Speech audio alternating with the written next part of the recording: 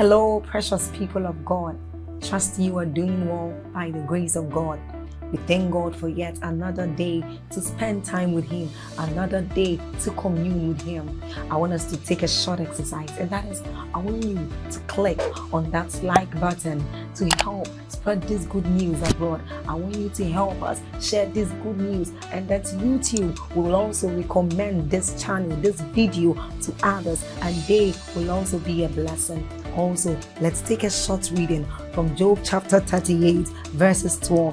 It says, "Hast thou commanded the morning since thy days, and then caused the day spring to know its place?" Now this tells us of the great opportunities, of the great blessings we enjoy as children of God when we speak into our day. And so it is what we are about to do. Open your heart, be alert, prepare your spirit as we receive inspiring messages from the man of God, Apostle Joshua Selman. Also, if you are new here, hit on that subscribe button for us, and then on that notification bell. Keep sharing this message abroad. Keep sharing on Facebook. Keep sharing on YouTube to invite others to join us as we bless the world. You are a blessing. Thank you. God has been good to us. So I hope you know that, Koinonia. Honestly speaking, sometimes we get used to these miracles. We get used to, my prayer every time is, Lord, I know I'm the one you are using, but may I never get used to your power. It's easy. Coming here tonight, my prayer is not, oh God, move. My prayer is, oh God, bless your people. I don't pray and say, Lord, make sure your anointing works. That's not a wise prayer.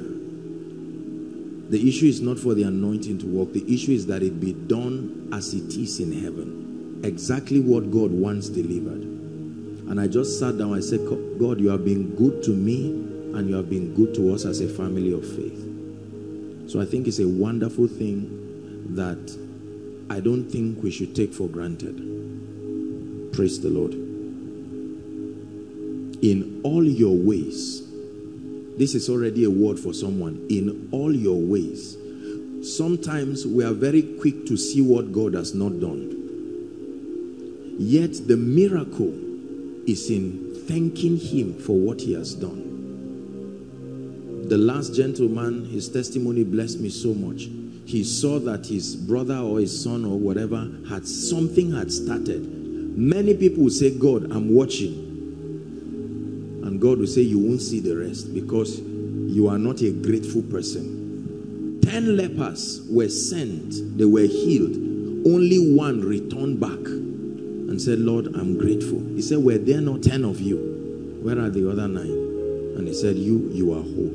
So learn to acknowledge everything. If you tell God, give me 10 naira, and someone calls you and say, I will give you money, start thanking Him. Don't say, Lord, it has not come. Lord, the fact that you can think about that. Are you getting what I'm saying now? Learn this. My entire life, 80% of my prayer is thanksgiving. There is what God does for you. You almost feel guilty asking for anything again. Are we together now? The grace of God. While I sat back there, I was just watching this. I said, my God. Now this gentleman, think of what his testimony will do to the salvation of someone. These are the kinds of testimonies that will force unbelievers to go and think. You can't hear this kind of testimony and pretend. They are called notable miracles. Are we together now? Thank you, Jesus. Lord, we bless you. Let your name be glorified in the name of Jesus. Ezra chapter 6 verse 14.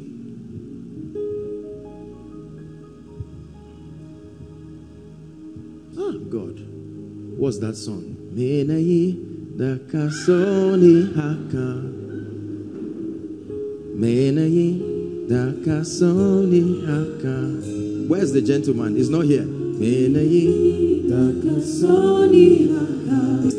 Abneya figodia. Chinezamba. Abneya figodia. Chinezamba. It's a chant I like. Ta-da.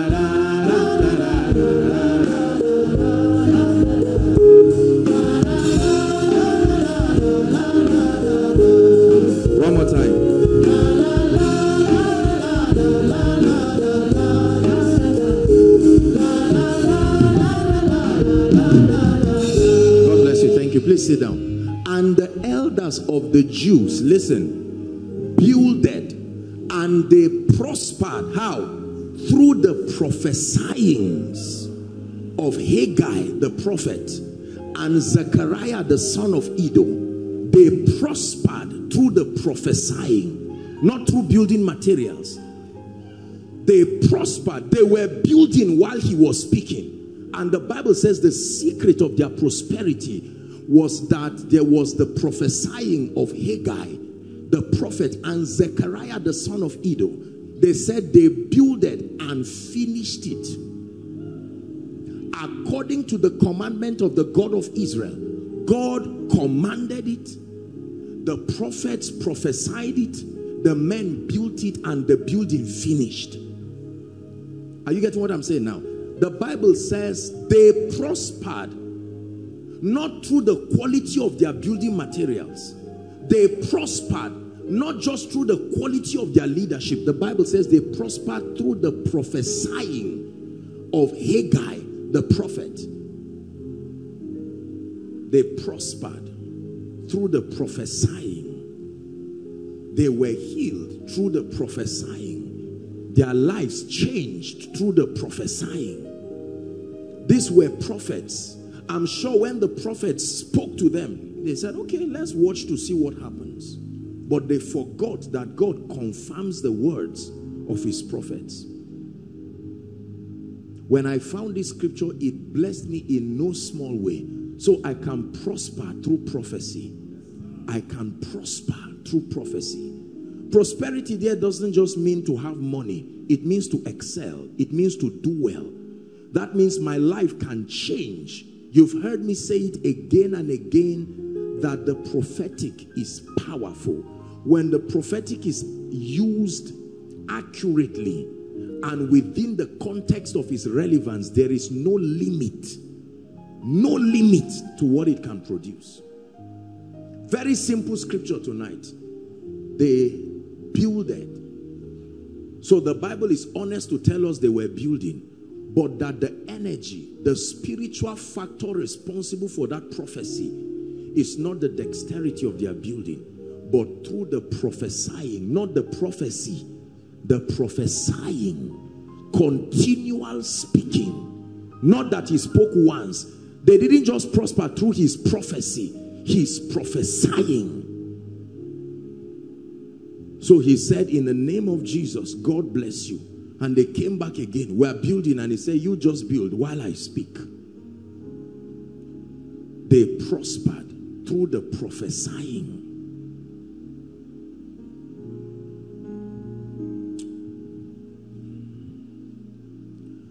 I have seen what prophecy can do. The Bible is full of the wonders that happened to men when the spirit of prophecy was allowed to find expression. The power of prophecy was classically shown in the vision of Ezekiel. The Bible lets us know that Ezekiel was taken to a valley that was full of dry bones. Listen carefully. The Bible says the bones were very dry. Not only very dry, the bones were not together. The fact that you cannot find it does not mean it's not available. The bones were there. They were out of sight, but they were still in existence, waiting for prophecy to bring them together. Are you getting what I'm saying? For as long as a prophetic word did not come, those bones remained there. And then he says, Son of man, can these bones live? He says, only thou knowest. And then he said, prophesy. He said, I prophesied as I was commanded. When God commands and you prophesy, he confirms. I prophesied not as I wanted, not as I chose to, but as I was commanded. And the next thing that happened was there was a sound. The Bible says that shaking, and bones began to look for themselves. Bones talk of structures. Structures.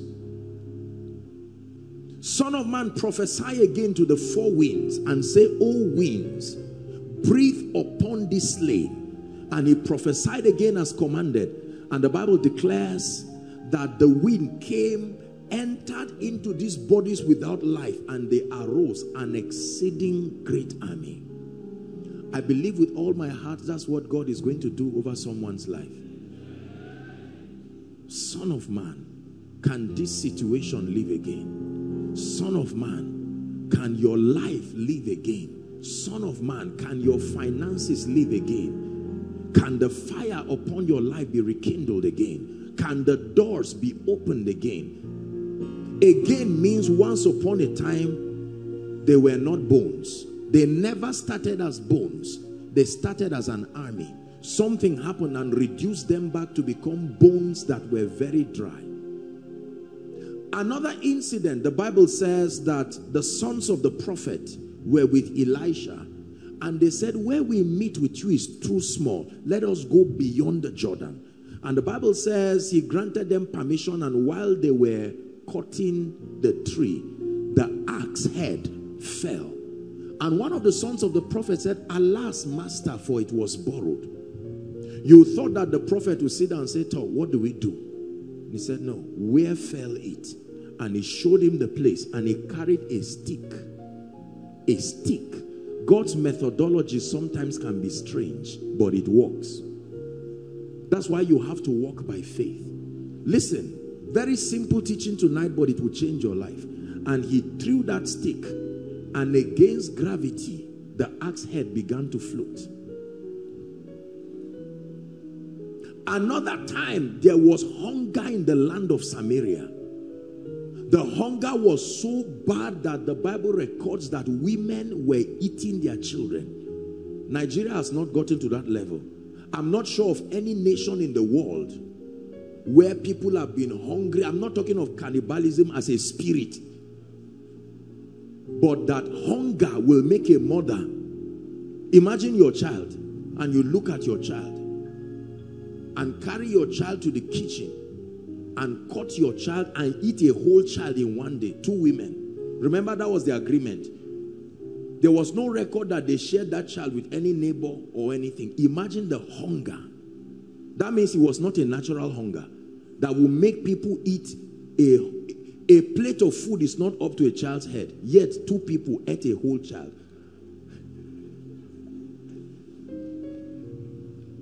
Is that a normal hunger? No. And by the next day, it was the turn to eat the child of the other woman, and she protected the child. And that was where fight came from. That means hunger can bring fight. That means one of the principles of peace is abundance. That when there is enough, there is love, there is understanding. Is that true? Hunger brought a contention between 2 people who were once friends. But that's not my point. The king comes and then finds out that 2 women are fighting, and the king gets angry and say, where is this man? Where is this prophet? The anger. What is happening? Why is this land in a state of famine and drought? Bottom line, the news reaches the prophet and all of that, the king wanting to kill him and all of that. And then the prophet prophesies and says, by this time, if the prophet said, abundance will come, it would have never come, because he did not add a time component to it. Notice that every time the prophets speak, they carry the realities in the realm of the spirit that are timeless. They are called timeless possibilities. Possibilities with no time frame attached to them. It is prophecy that allocates the time for their manifestation. Listen very carefully. The realm of the spirit is a compendium of possibilities with no time allocated to them. Listen carefully.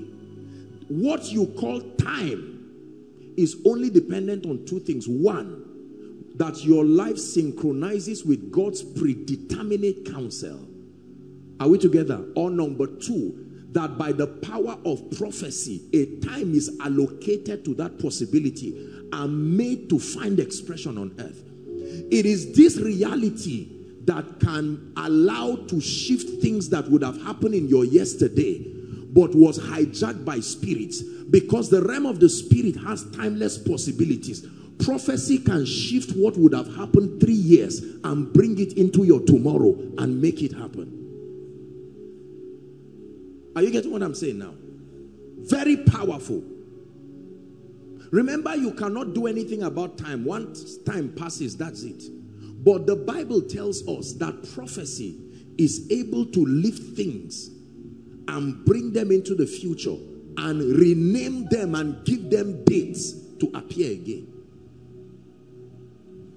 So if a woman is supposed to have had 3 children in her 15 years of marriage, and the devil hijacked her womb, what prophecy does is that you can speak to that woman and God will take those children that would have been and bring them, and the woman will be pregnant with triplets. You see that? Prophecy.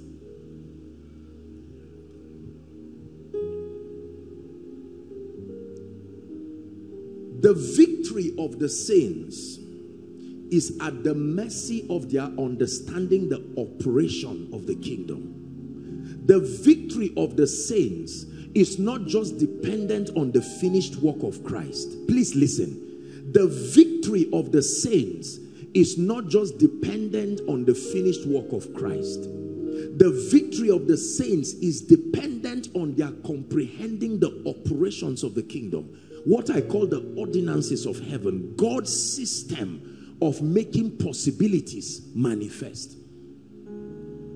That is the reason why we continue to press in the spirit, like spiritual archaeologists, exploring the height, the width, the depth of the ways of God. And like archaeologists, when we find something that we think is worthy of note, we treasure it. The Bible says the kingdom is like a man who lost a pearl. Is that true? And the first thing that he did was he lit a candle and went to the room and started sweeping that room to find it. The Bible also talks about the kingdom as one who went and found a worthy jewel and sold all that he had to buy the entire plot, that entire estate. So we continue to search, and the Bible says everyone that seeketh finds. If you are serious enough and desperate, the spirit of revelation will come. You will never find the secrets of the kingdom being casual. Lord, if you will show me, are you not God? Open my eyes, let me see. No, you will not reward anyone who approaches you with that kind of laxity. You can discern diligence. He is the rewarder of not them that seek him, them that diligently seek him. Lord, I won't let you go. Open my eyes. Show me the key. I admit that I don't know much, but Lord, open my eyes. And then the spirit of revelation comes. The angel came and told Daniel, he said, I am come to give you understanding. Daniel prayed and said, I'm not leaving this place. Lord, you must give me understanding about the times and the strategy and what to do. 21 days he was there traveling. And then the angel came, granted him access to revelation. And he said, I, Daniel, understood by books. It was not just a book like opening to read. Are you getting what I'm teaching you now? Yes.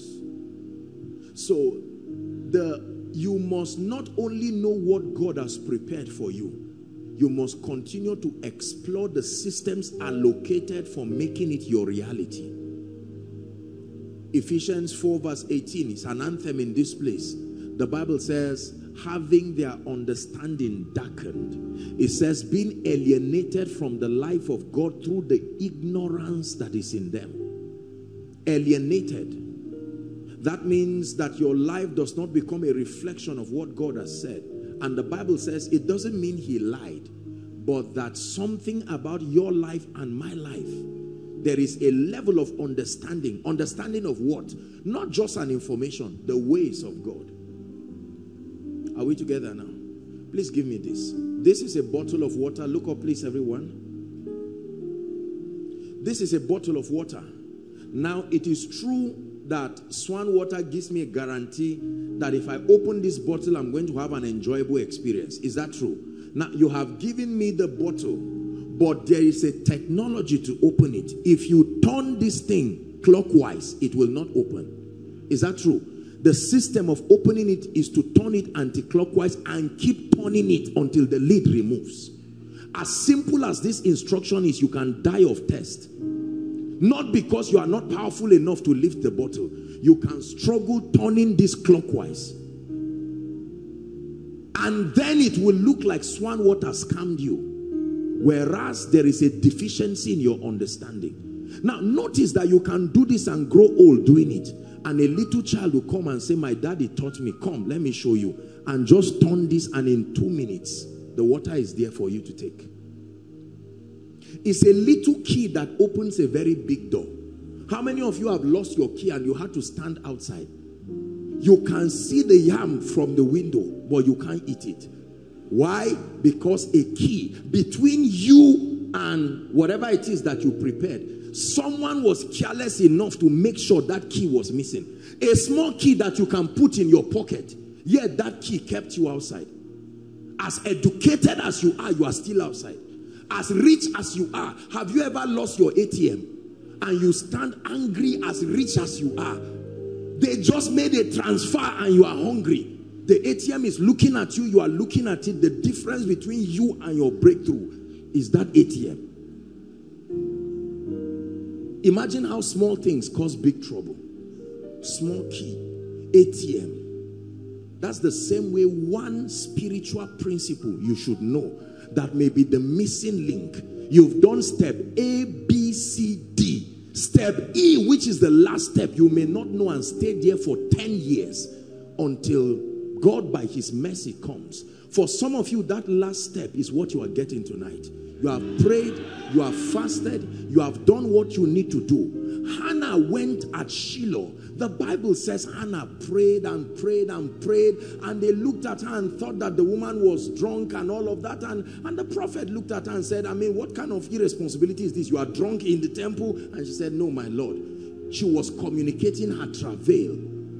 All had been set except prophecy.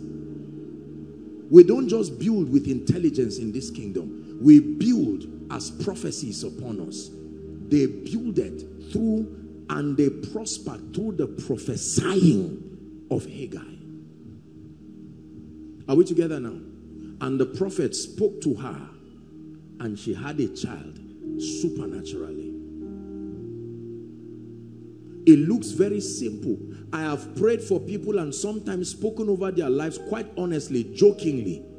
And I've been amazed at the way God honored it and their lives changed. Could this be the missing link? That you have done what you know. The shop is already there. The goods are already there. But for some strange reasons, the customers do not come. Your certificate is already there. The application has been submitted. But you are building with intelligence. You are building, but the prophecy that will make that building finish. The Bible did not say they started building. It says the building finished. This is a secret that worked in my own life. This is the secret that is working in this ministry. They built and they finished through the power of prophecy. I continue to explore the wonders of prophecy, especially the creative dimension of prophecy. That you can speak over someone's life. You can imagine this dear lady and a prophetic word is spoken. Let me tell you this. You know I told you something. Anything that is a blessing is not tangible. It's not physical. Whoever gives you anything that you can hold and calls it a blessing. Yes, we say that you were blessed, but the truth is you were supported. Blessings are always spiritual. Read your Bible. You don't bless men with what money can buy. You don't bless people with material things. So I can give you money. You say I bless you. It's true. But the truth is that what the blessing is not the money you are holding. The blessing is the favor that brought that money. That's what you are giving. So if you have the discernment, when you go to the shop, you drop the money, not the favor. Your lack of knowledge can make you take that money with the favor on it and drop in that shop and leave. And the owner of the shop just collects your money and adds it in the midst of that, and he's surprised. In 2 months, he has opened another branch. He doesn't know what happened. Whether you know a law is there or not, once you engage it, it works. For your favor or not for your favor. I jump from here by mistake, I will fall. Gravity will not say, no, I'm aware he's joking. It's an example. No. There are no examples with laws. You don't swallow food and then the food says, I won't reach your stomach. I know you are, I will come out when you know. Laws don't care whether you are joking or you are serious. They work.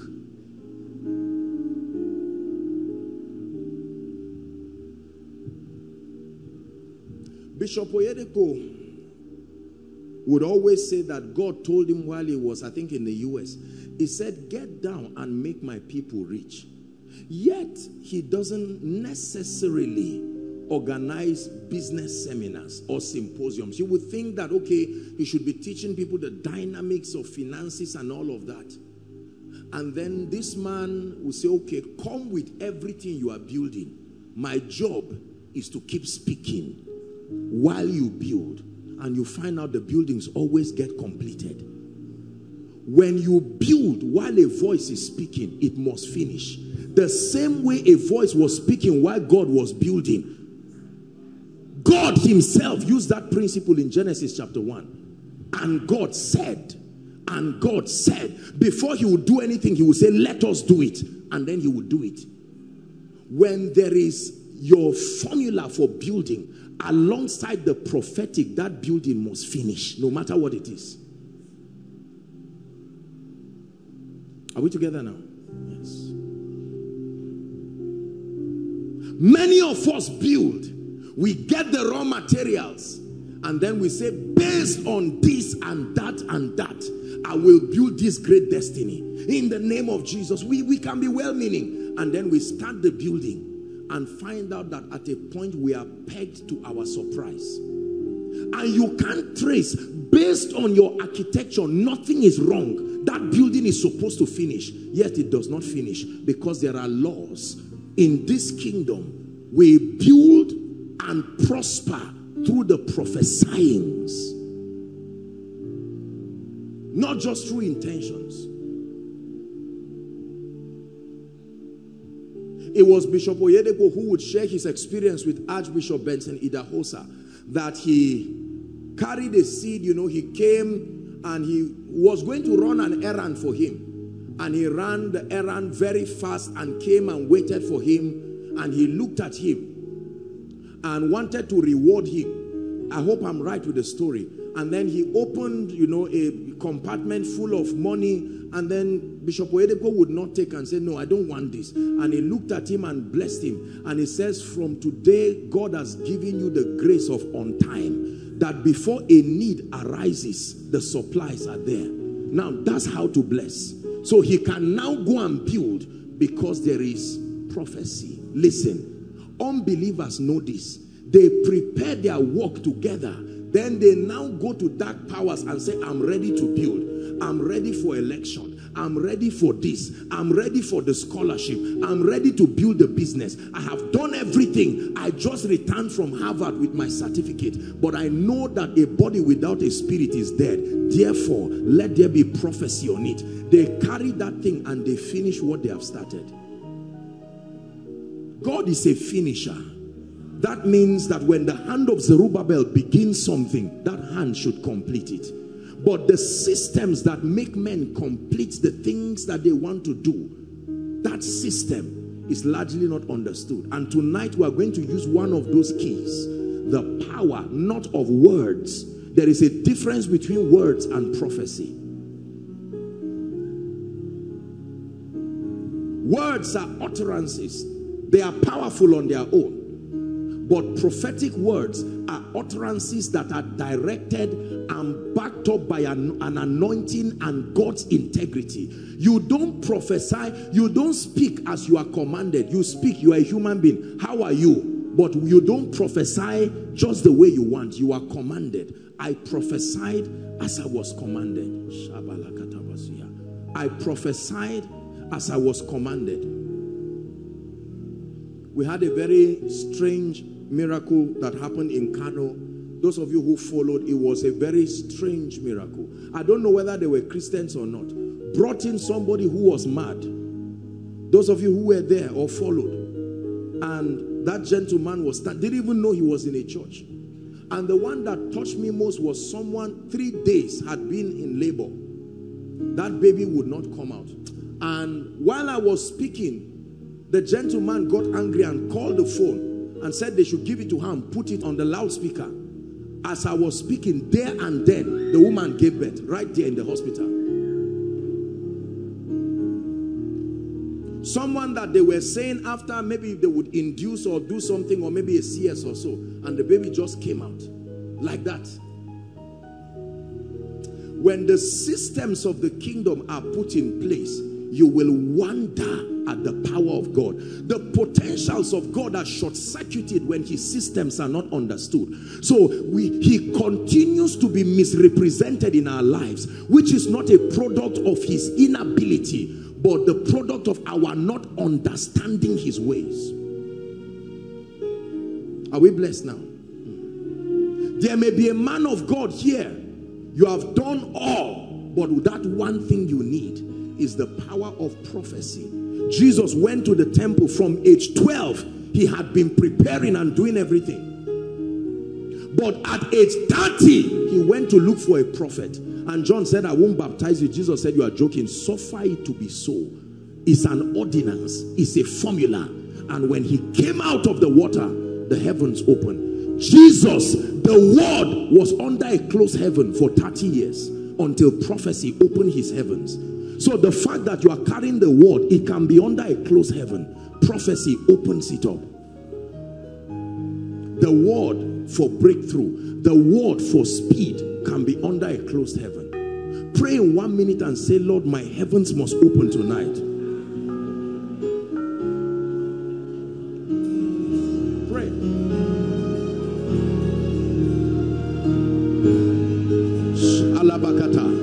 And the elders of the Jews builded, and they prospered through the prophesying of Haggai. They went forward through the prophesying.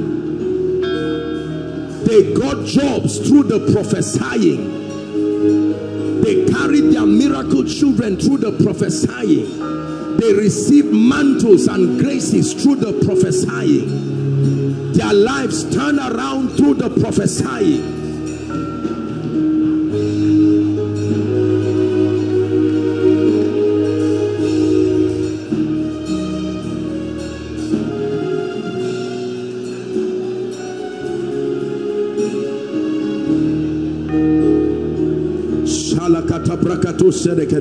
Make sure you are praying.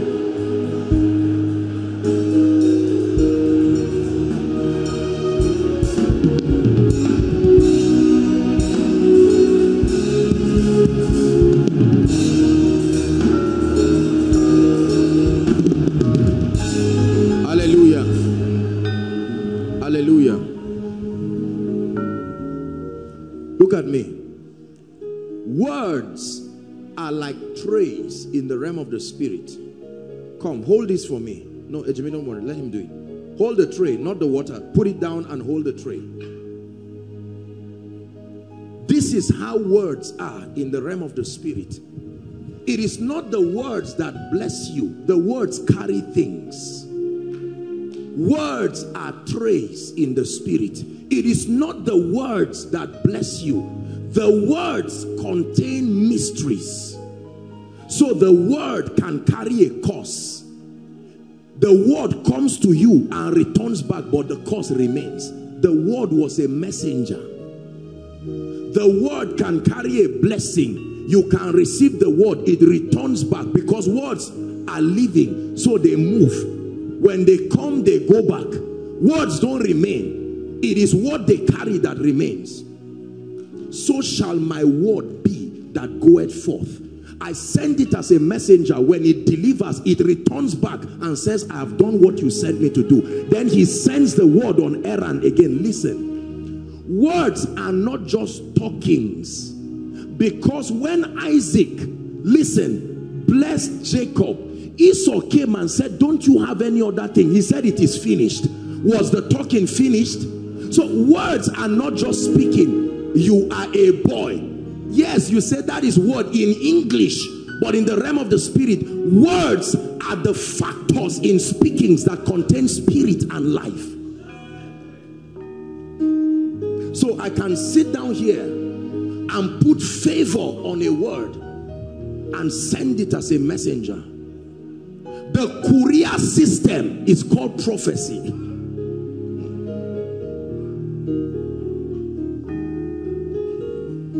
So you can, the moment you see words coming to you, you start rejoicing, because you know that the words is like, you know, I do a lot of conga and jumia, and sometimes they just call me and say, we are within vicinity, can we come? And the moment I hear the sound of their van, do I need the van? Do I need the package? The package that comes will say conga. I quickly open the package. Then there is another package. I open everything till I get what I'm looking for. That thing, the van will return back because it needs to come back again. But what it brought is what stays with me. Many of us waste words because we think it is in the speaking. Be blessed. That thing is not the English. It's just a word prophesied to you. It transported something spiritual. So when it enters your ears, the thing that was attached with it drops in your spirit, and then the be blessed English now just goes out. So you know that words were spoken, and then you can't even remember everything that was said in the service, but then you go back and find out your life starts changing. Someone who has no business blessing you, and you say, Lord, when did that happen? That is why deafness is a terrible thing. Are we together now? That you cannot hear, the word cannot come, the entrance of thy word. So listen to me, understand how this works. Come, stand here. This gentleman, just stand there. This is favor. This is what this guy wants. This is favor. This is what he desperately needs. And God carries that favor and puts it upon words. And the messenger is not a prophet. The messenger is the prophecy. The prophecy is what brings it to him. As many as received him, meaning you can reject him. The word can come, but you will say, it's not trade that I want. I need this. And then the word returns back with the gift and say, I was rejected when I got to that address. Then when you pray again, God will say, by my mercy, let's try again. And the word comes and you don't receive it, and it goes back. He sent forth his word. When they received the word healed them. The word delivered them. So he sent forth healing. He sent forth deliverance, but they were carried in a tray called words. This is the mystery. Men receive. That's why when you see people talk about the word, most people, even those who teach it, they don't even really fully understand what they are saying. They think it is speakings that gives you intelligence. No. Words convey information. They convey thoughts, but that's not the only thing they do. They are mighty systems of impartation. Words. I can be sitting here right now, and yet I'm ministering to someone outside, because the minister is really not me. The minister is the word. Are you getting what I'm saying now? That means no matter where you are, the moment the words begin to come, and the way God designed it is that it is your faith that determines what is put on that word.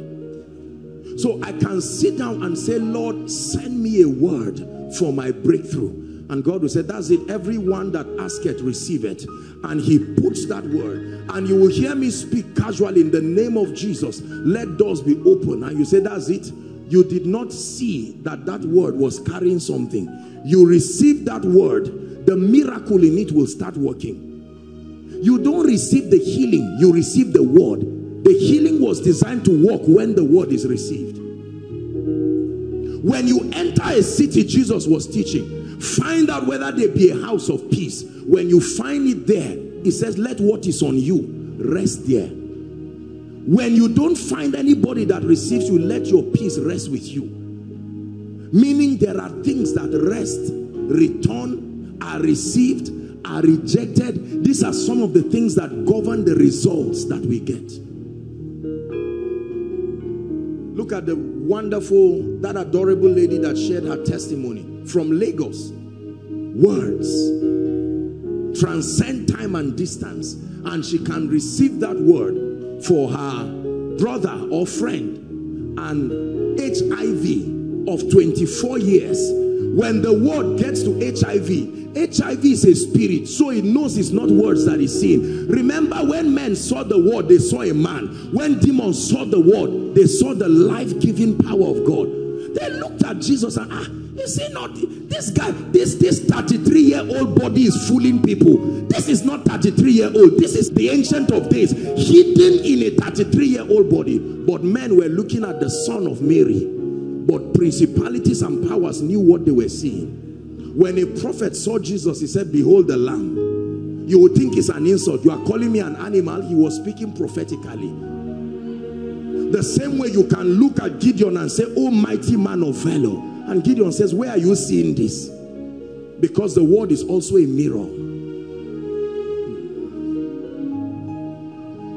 The same way native doctors use water and look at your destiny, you can use the word and look. There's a beautiful picture most of you have seen of a young cat that looks at itself through a mirror and sees a lion. Very powerful. So you can come here weak, and then God comes to you and says, no, you are not supposed to be that. And he says, this is your image. And I say, Lord, I agree. I see it. The word is received. The power, as many as received that word, he gave them power that came with the word to become. Power to become. As many as received him, even to them that called upon his name, he gave them power to become. Power to become an apostle. Power to become a prophet. Power to become prosperous. Power to rise and shake whatever it is that brought you down. Power to silence the voices of darkness. Thank you. This is how fathers blessed throughout the Bible. All the sons knew that they didn't wish for any inheritance of goat or sheep. They gave them those things, but they knew it was temporal. But the moment they received something on their head, the fathers told them bye-bye and never cared to find out, are you doing well? Because they knew that what they sent them with was designed to make sure that all things work together. Let me tell you, if someone counts, come Sam, come this lady. If this is a husband and wife and you greet all of them and give them plates, or you give them cup or a set of tea, you give them gifts, not a blessing. Now there's nothing wrong with that. They will carry those things and somebody can steal it. But when you speak over their lives, those words remain and start working. So this guy was supposed to fail. Remember, when he gets to the place where he wants to fail, that word is a spiritual buffer. It starts doing something to him to make sure he goes away from trouble. There was supposed to be trouble. Ordinarily, he would have been a victim, but something that was on him will move him. The Lord knows how to deliver the righteous. There is something that you can receive, and when there is a job that is your own, you find yourself moving there. You are not moving. Something is moving you there. This is what creates favor in life. It looks like a repetition of coincidences. Everything good that is about to happen, you call them, they say, I just heard about it. Must you hear about everything good? Then that grace makes sure that nothing good passes you without you not hearing it. The same way, someone can put something negative on this lady and she will come. Someone wants to marry her, and what is on her will make sure that guy hates her and everything destroyed. I say, what is it that I'm not beautiful? It's not about beauty. It's about what happened. That's why the Bible says God can deliver men from 6 things, yes, 7 things. One of it is the scourging tongues of men. That men can use words to program something on you and just say, go. Now, you will, because you didn't feel anything, that word remains. This gentleman is standing here. He's supposed to marry her, but something on her is fighting him. You are supposed to get a job. The person promised heaven and said, and just a signature to get that job, but something on you makes sure that your paper is taken away from the list. This is what we came to correct tonight. That by the power of prophecy, that something can come upon your life and you will walk out of here and see things that should not happen. Someone can look at you and say, man of God, you are not supposed to move at this spiritual rate. When did you get born again? And you say, it's not my fault. It's what is on me.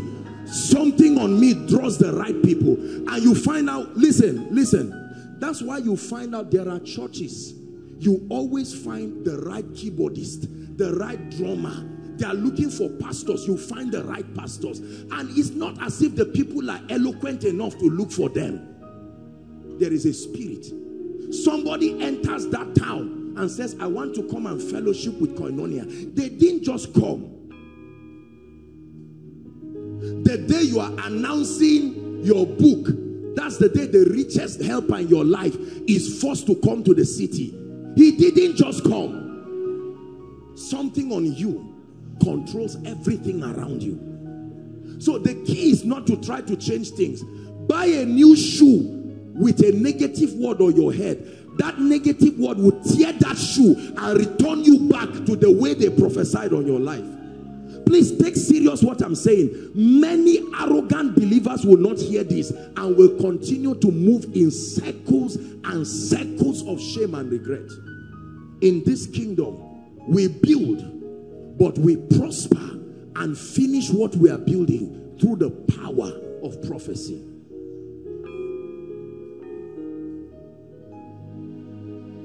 Hallelujah. You have applied for the job. You have submitted it. There's nothing you can do about it again. You don't even have access to the office. You can't call the director.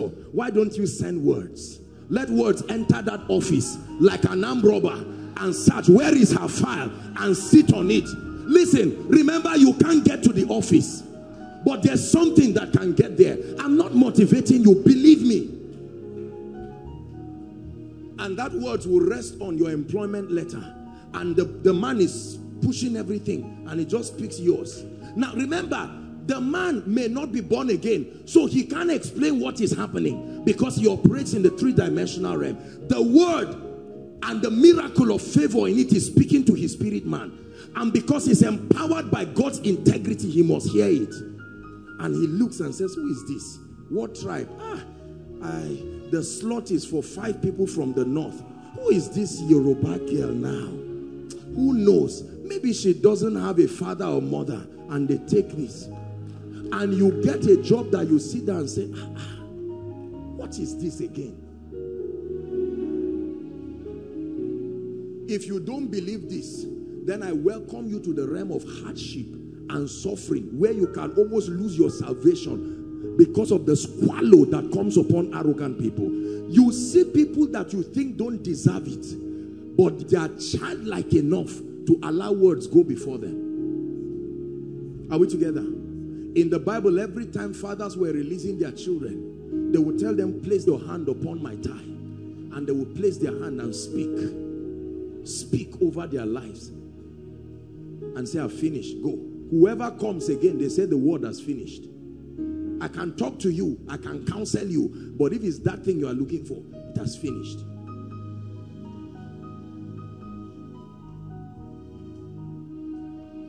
Do you believe what I'm sharing with you? Because we are going to be very, very fast tonight. And I want you to believe.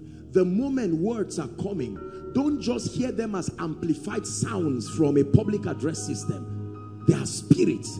You have to discern it. They are spirits. Oh, may God lift you. It's not just by shouting amen. May God lift you. So the word is coming with a grace for lifting. You receive the word, but you are searching, where is the grace? And that grace is on you. You go expecting to be lifted. It's as if life owes you lifting, because there is a word there. And you will be surprised to see the way things just open. Are you ready to pray? find a corner in the next 2-3 minutes. I'd like you to declare and pray. Please pray, take it seriously. The things that must shift in your life, the things that must change in your life is called a miracle service.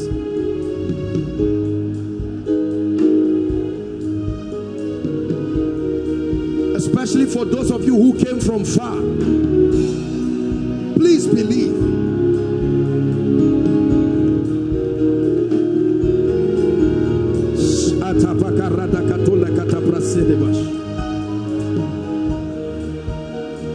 Lord, let something come upon my life tonight that will give me speed. Come upon my life that will give me joy, that will bring me breakthrough. I tap into this mystery that is in the book of Ezra.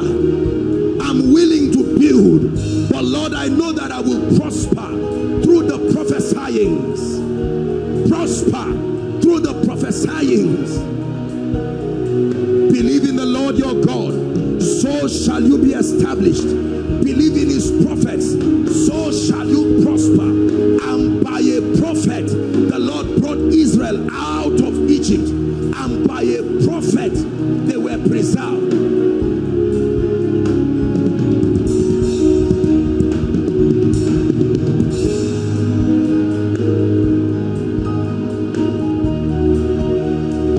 Pray outside, pray.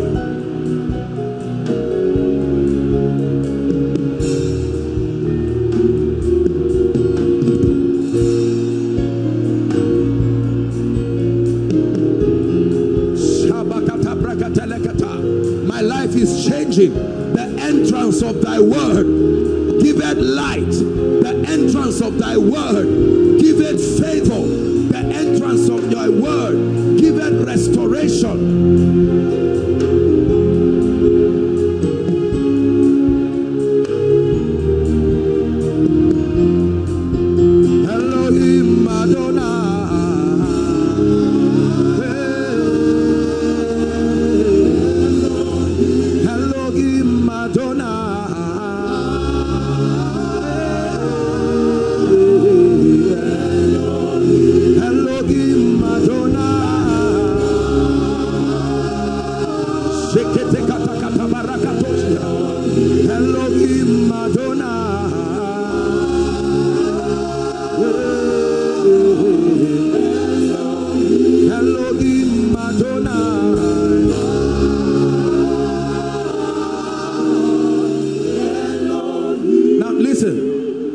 Listen to me. We are going to start praying shortly. I forgot to tell you that words are also erasers in the spirit. That there are handwritings, there are ordinances that are written upon men like a stigma, like a charagma. The mystery of the tragedy of Jabez was a word that became his name by his mother. And Jabez said, oh, that thou wouldest bless me. Lord, I'm tired of this situation. It's not my fault that I came from this family. Words are erasers. They can erase anything. They can erase anything, because those words are backed by the blood of the eternal covenant. They can erase curses. They can erase yokes. They can erase witchcraft. They can erase pronouncements. Someone spoke against you, spoke against your family, and said it will never be good with you. Words are erasers. For some of us, before you need something to come upon you, you need something to be taken out of you. Open your mouth and pray and say, something must be erased from my destiny. Those negative dreams, bad luck. I love the Lord. I serve him with all my heart.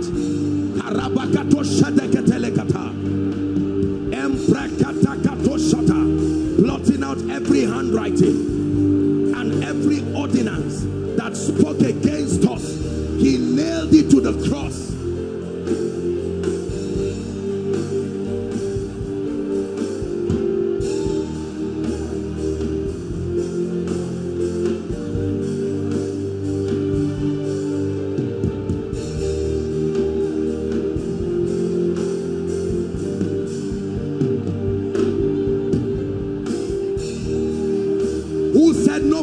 will rise in your family? Who said nobody will be blessed?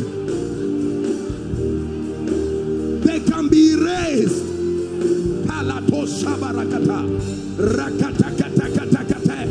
Praise part of the meeting.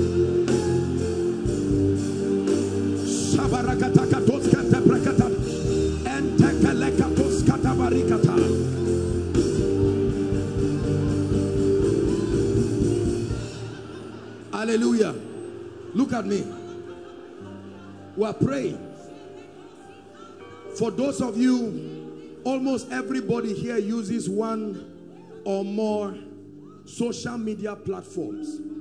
And a system was programmed that when you forget your password, there are times that you want to access your mail or whatever page, and for some reason you can forget your password. There is a provision there. It will ask you, have you forgotten your password?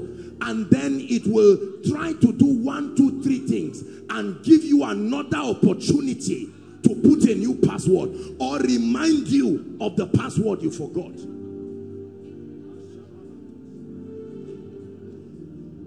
If in the physical recovery is possible, then how much more the realm of the spirit? Someone tonight is going to insist. It left you to a point that you are not even thinking of it again. And God is saying, no, Lazarus must come back home.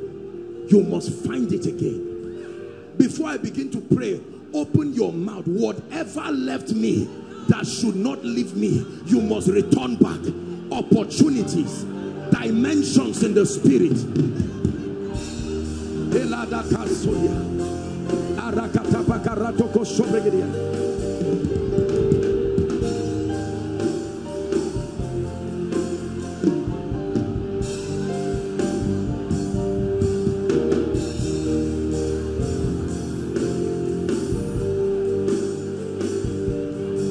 My glory, the lifter up of my head. But thou, O Lord, art a shield for me. My glory, you're the lifter up of my head. Hey, but thou, O Lord, art a shield for me. My glory, and the lifter up of my head. Hallelujah. Listen, I want you to cooperate with me. I want us to finish very fast. And so tonight I may not really have time to prophesy and speak to people one by one because it would take time. But I want you to please believe. Are we together? Words can bring things, and words can carry things out of your life. Was it not because Jonah entered a boat, innocent people on a voyage, a man carried something, entered their boat, they lost properties, they were about to lose their life, and they said, what is the cause of this? And Jonah said, I'm the one. The solution, he didn't say counsel me, throw me out of that boat. There are things that you don't patch, you don't manage. They must be thrown out completely.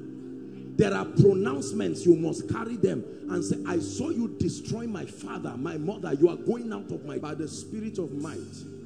In the name of Jesus, that you will do a quick walk in this place. I pray, oh God, that within the next few minutes, visit your people. Let it not just be a ritual, but Lord, that you will visit them. In the name of Jesus Christ, you will visit them. I'm going to count 5 just now. Don't do anything, don't shout, don't do anything. Once I count 5, I'm seeing a fire of deliverance. We're going to start with it because people must be set free. I truly believe in emancipation. And the Lord is giving me an instruction to just count 5. And then I begin to speak. 1, 2. The things of the Spirit are very strange. I want you to bring them out. 3. My God, I sense such fire. I'm already even seeing 4. Get ready now. 5. Let that fire right now In the name of Jesus, everything in your life that must leave, I declare right now, by the power that is in the name of Jesus, the Son of the living God, by the fire of the Holy Ghost, in the name of Jesus Christ, bring them out. Outside, everywhere, overflow. 1, 2, 3. The roadside, online. I decree and I declare, by the anointing of the Holy Ghost, the word of God brings every evil from out of their hiding place. I declare and I prophesy. I send the word like a messenger of judgment into every family, into every destiny.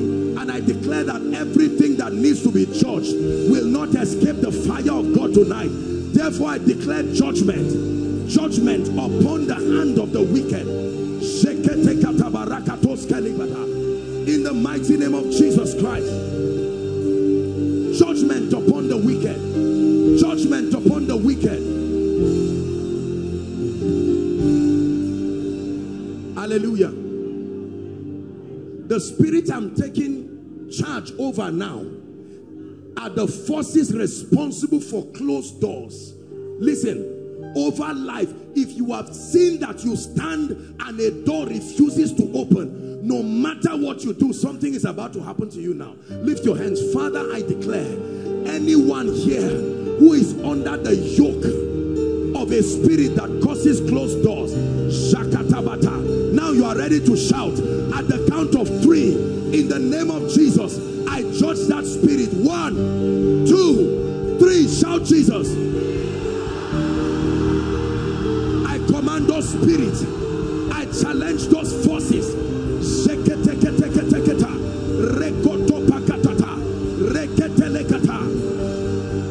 I send the word. Doors open. Ordinances that close doors, let doors be open now. Over lives, over destinies, be open now. Outside, be open. Inside, be open in the name of Jesus.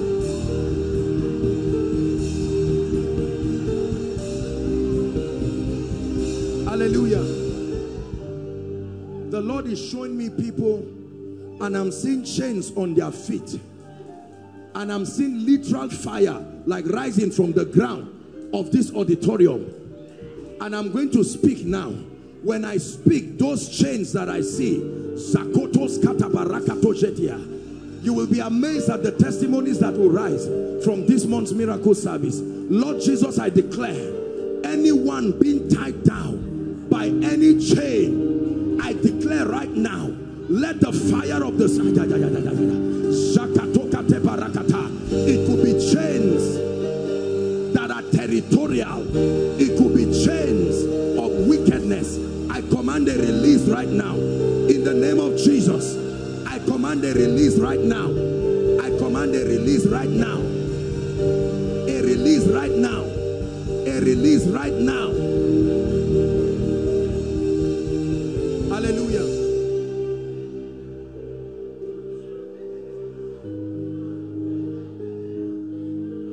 I didn't see what I'm seeing now for a long time. And then I think last miracle service or so, I saw it again. It's a sign and wonder, and I don't know why God does it. I'm seeing a map before me now, and I'm seeing Kogi State. Kogi State. You know what happens when God shows me this? That means people from that state, the power of God begins to touch them. Right now, in the name of Jesus, I declare the fire of God is going to that state, and I declare freedom right now. There are ordinances and yokes within that region. When you are from that region, the power of God meets you. I decree and declare now, in the name of Jesus Christ, complete freedom. Complete freedom. The power of God is still coming. Kogi State, I decree and I declare, if there is anything that is not the planting of the Lord in any of those regions, I uproot it now by the fire of the Holy Spirit. Bring them out, please. Overflow 1, lift your hands. I stretch my hands right now. I'm seeing a very strange fire. People will start running from overflow 1. I've not prayed that prayer, but I'm seeing a grace for speed. This is the spirit of delay being broken. Overflow 1, in the name of Jesus, I declare May that grace come upon people right now. They will begin to run by the Spirit. Run by the Spirit. Bring them out. In the name of Jesus Christ. In the name of Jesus Christ. In the name of Jesus Christ. We are going to pray for the sick shortly. But the Lord is asking me to stand here. I'm standing here and I'm seeing right here, just right here. I'm seeing there is something the angel of the Lord is doing right here. Shadows sabarakando shala. Ebreketoske de balakata. Shabrakatoske de kata. I decree and I prophesy right now in the name of Jesus. Let the yokes of darkness, the ordinances of witchcraft, let it be broken right now. Let it be broken right now.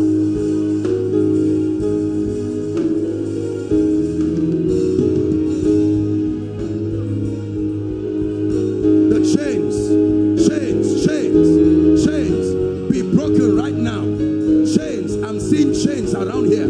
I decree Shabakatakatakata, Ebreketekatakatakata, Embrakatoskelekata. Chains be broken right now. Bring them out.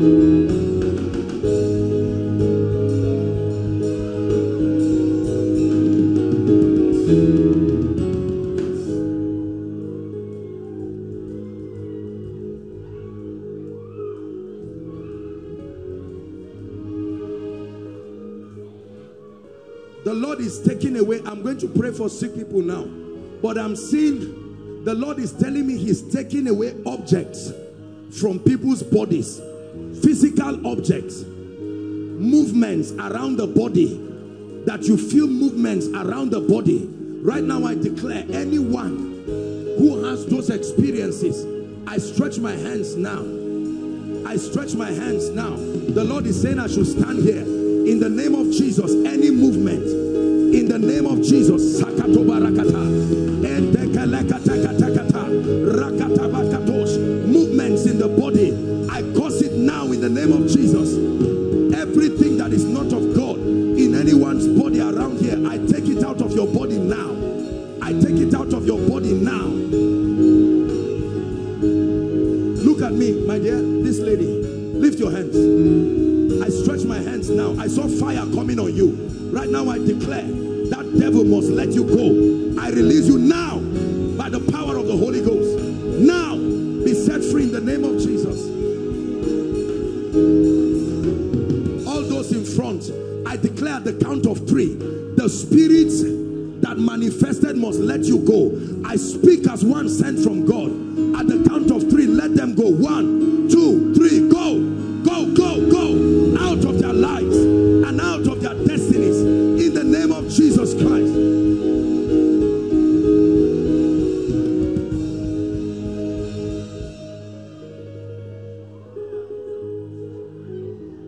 How many people are trusting God for jobs? You are trusting God for a job. Just keep your hands lifted. I just saw something that looked like a parcel. We are going to pray for the sick, but I'm stretching my hands. Fire is leaving my hands. I'm seeing from the realm of the Spirit, and it's come, not everybody, but in the name of Jesus, Lord, those that are designed to receive miracle jobs through these impartations, where are they, oh God? I send your anointing.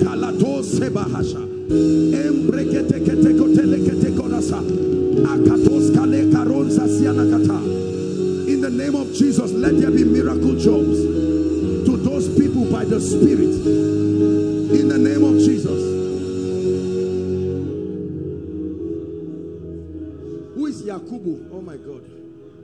Now, I want us to pray for the sick. Who is Yakubu? Yakubu, where are you? Oh, it's even you. Protocol, come. Your season of lifting has come. Lift your hands. I'm looking at you. Where's your wife? Wife, come. Look at, oh, what a wonderful wife. Hugging her husband. In the name of Jesus Christ, I speak and I prophesy to you here. Look at what is happening to them. I declare by the anointing of the Spirit, the month of November, 2 of you will come to testify here. The God of heaven is turning your lives around. 1, finances. 2, I'm seeing you climbing ladders in the Spirit. And I decree and declare over you, it must be so right now. In the name of Jesus Christ. In the name of Jesus Christ.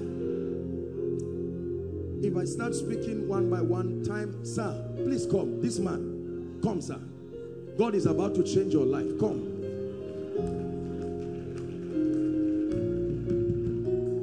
Where are you? Please stand up. Please stand up, sir. Where are you coming from?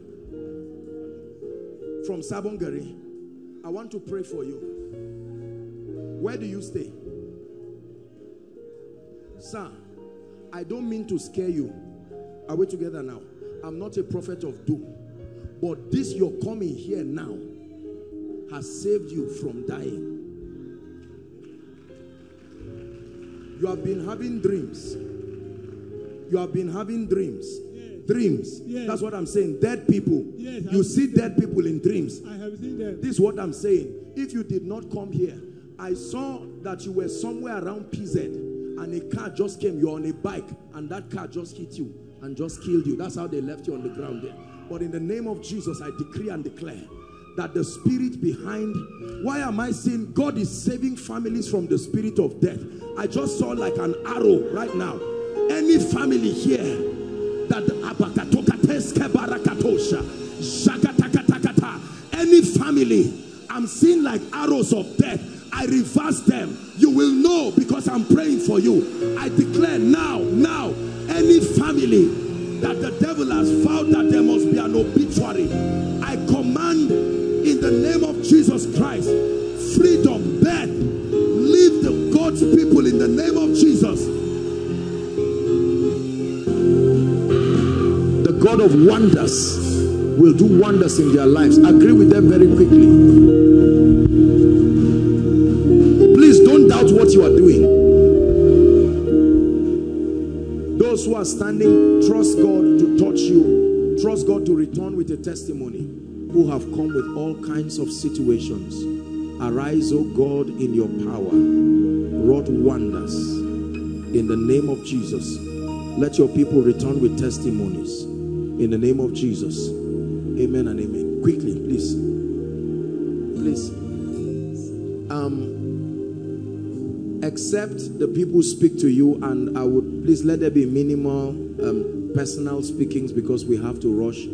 As hands are laid on you, please believe. Don't say it's not apostle that is laying hands on me. It's a corporate grace that is working here.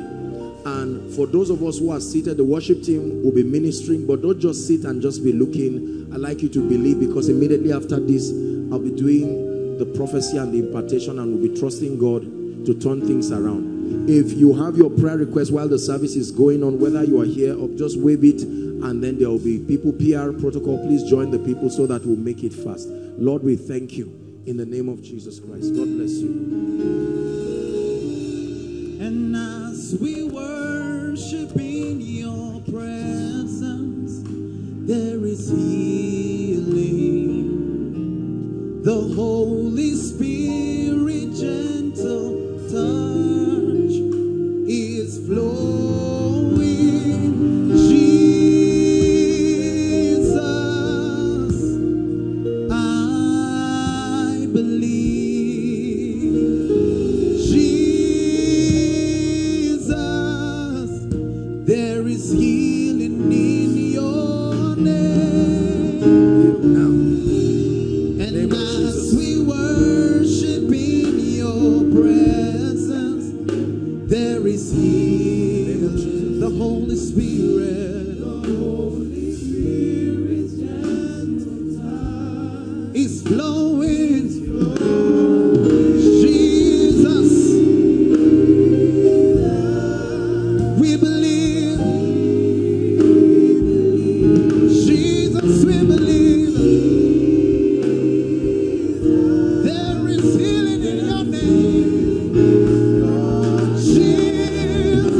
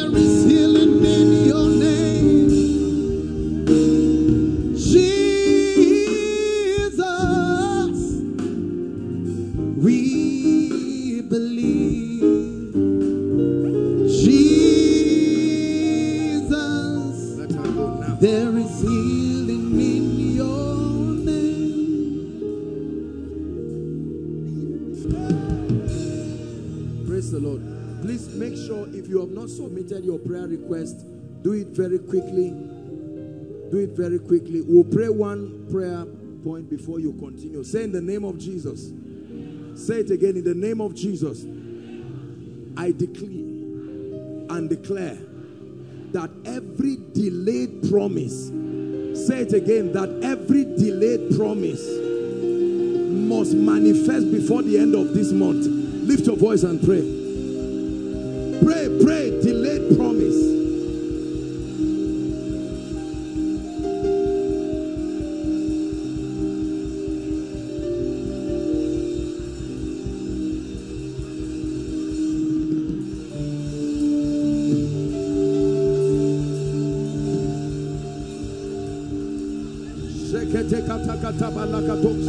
Make sure you are praying.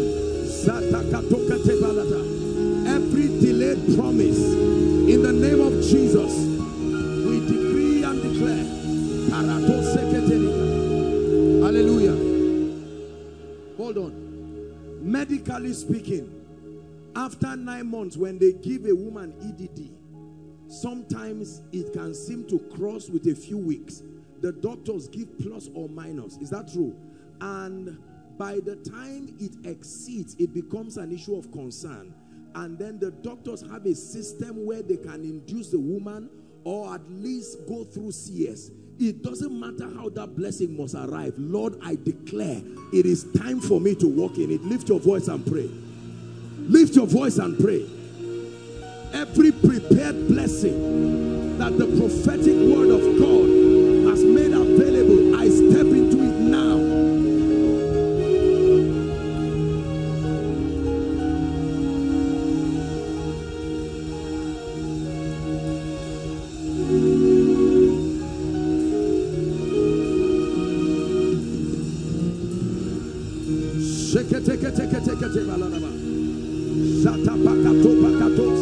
Pray.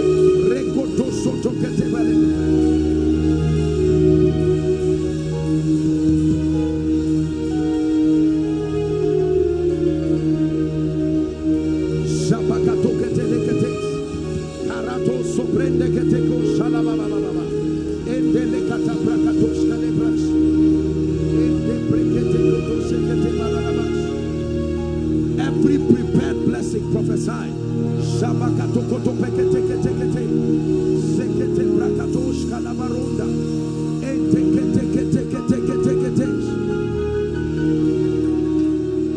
Hallelujah. Hallelujah. Say in the name of Jesus, I receive the grace to discern my miracle. Because you see, sometimes a miracle may not come in a way that you see it. Are we together now? Who would have known that it was the little jar in the house of the woman who was already owing that will save her? Sometimes your miracle is there, but God must open your eyes. Are you ready to pray? Say in the name of Jesus, Lord, I receive discernment. Cause my eyes to be open to see my miracle in this season. Lift your voice and pray. Cause my eyes to be open.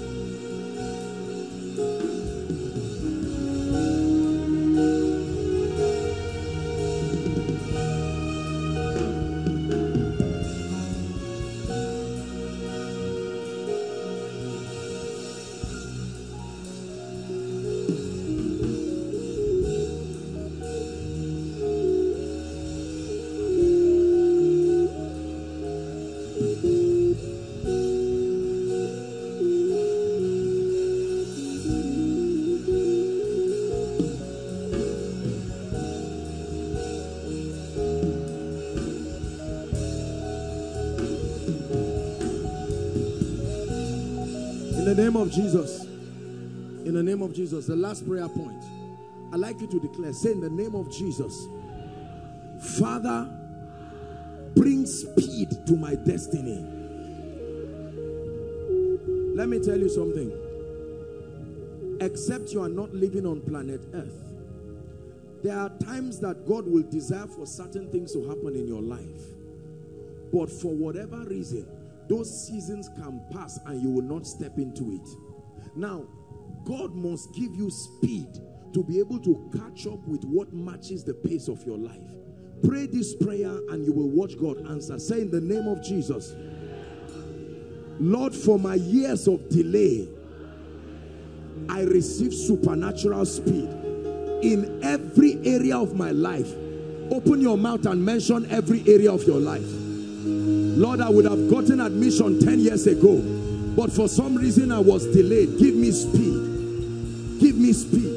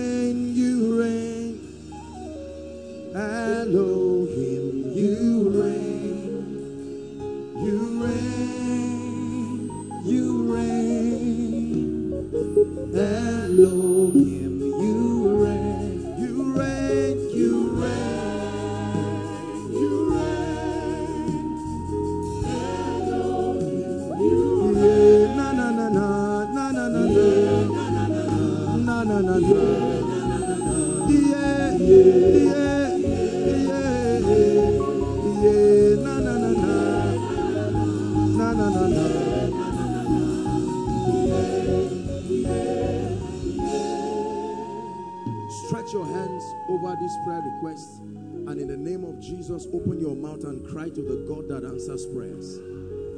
Those online, I want you to believe, pray, believe in the name of the Lord Jesus Christ.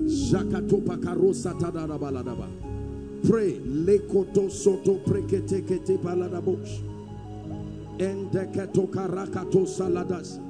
This is not a ritual. This is not a formality.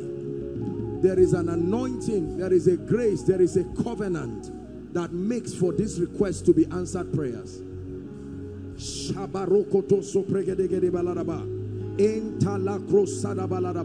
Paul said, for this cause I, Paul, bow my knees. I bow my knees. I bow my knees to the Father of our Lord Jesus Christ, that he may grant unto you. I bow my knees that he may grant unto you. I bow my knees that he may grant unto you. I bow my knees that he may grant unto you. I bow my knees that he may grant unto you. Visit impossible situations, O God of heaven.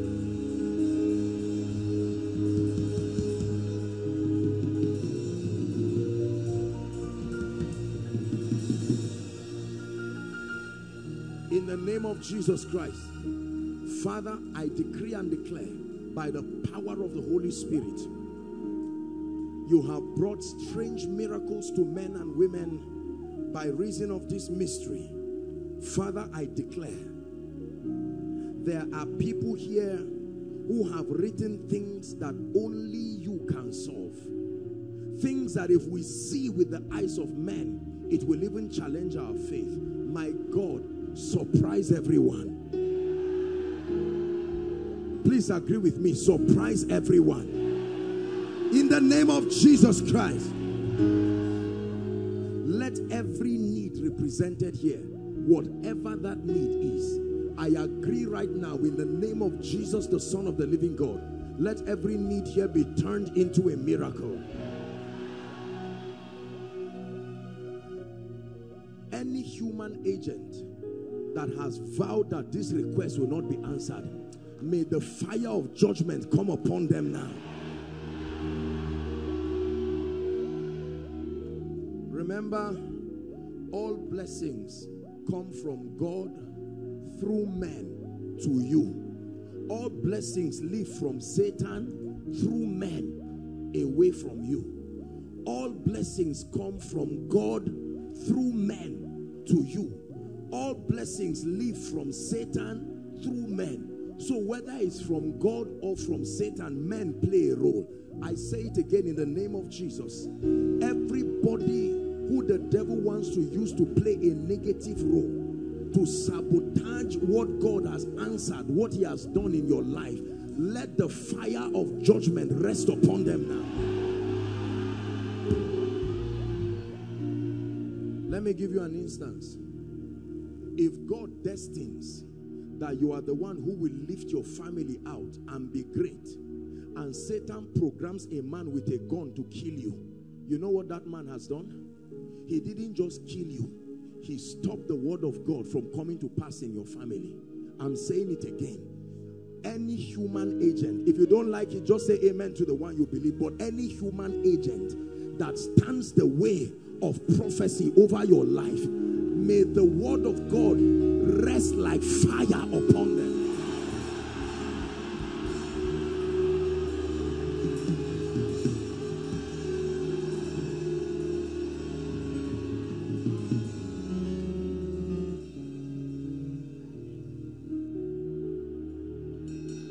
When a man is supposed to give you a job and gets angry because something happened and packs all the employment letter and shelves it, and they forget about it for the next 2 years.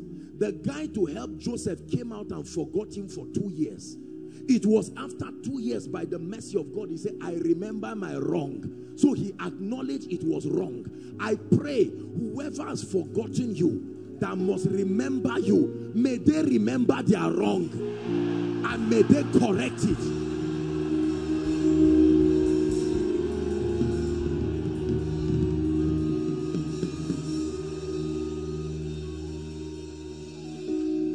Every anointing and every grace that God preordained that should be resting upon your life, your ministry right now, and by some activity of darkness, it has not yet touched your head, I declare, may that unction rest on you now.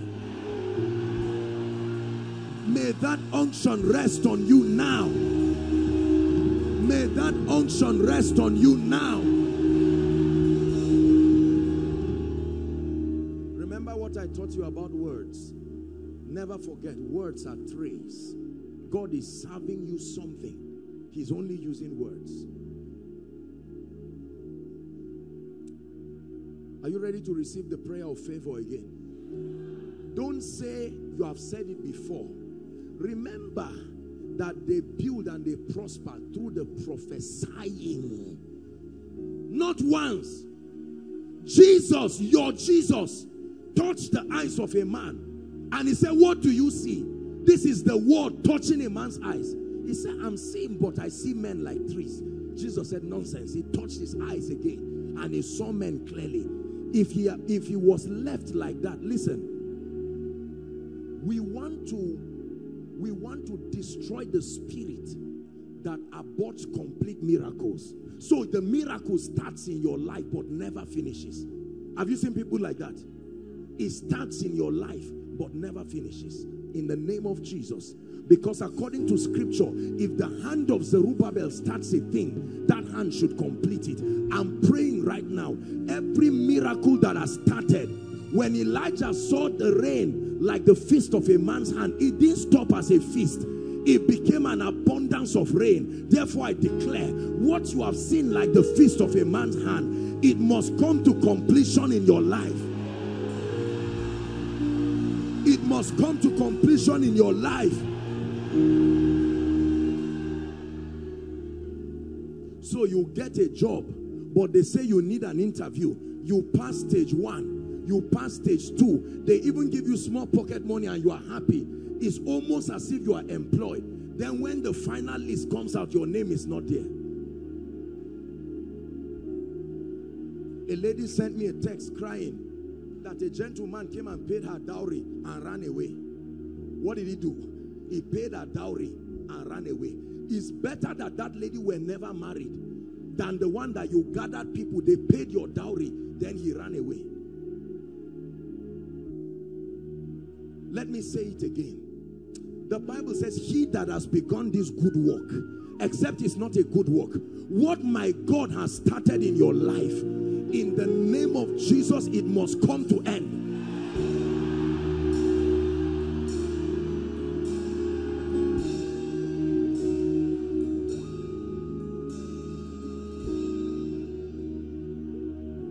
Let me pray for your family, that in the name of Jesus, whatever has brought pain to your family, whatever has brought shame, whatever has brought distress, right now I prophesy by the power of the Holy Spirit. We come from different families and we know the various challenges that we left from our different families.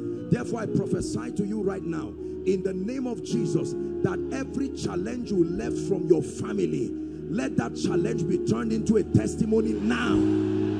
Let it be turned to a testimony now. Let it be turned to a testimony now.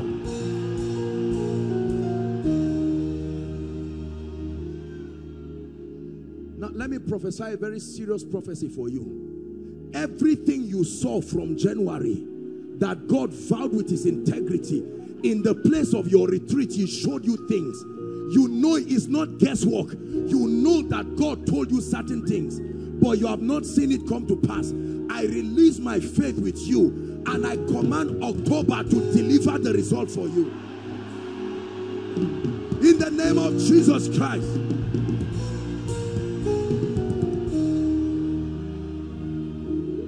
Hallelujah.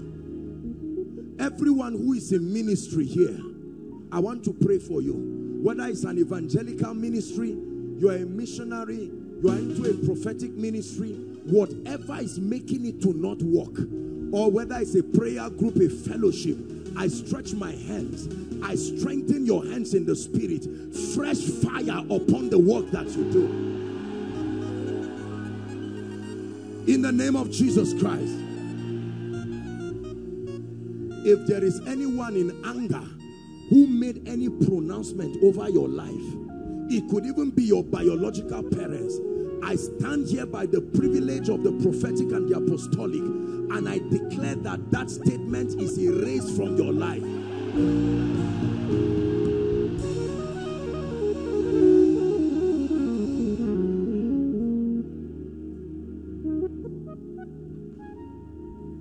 Those in business, I pray for you. I decree and declare,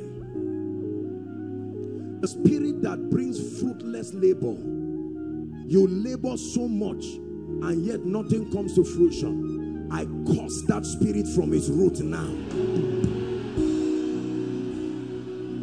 Let me pray again in the name of Jesus, that everyone trusting God for a miracle job, I don't care how long you have waited, in the name of Jesus, the name that is above every other name, I speak to you. May the Lord surprise you.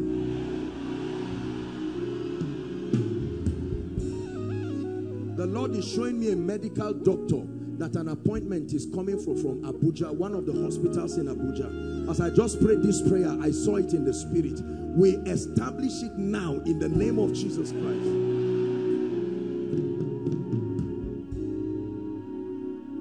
I'm seeing someone, nobody has ever truly applied for a visa and gotten it in your family. It doesn't matter how many times they apply. And the reasons are legitimate. I speak by the anointing of the Holy Spirit. May the favor of God open the doors of nations for you.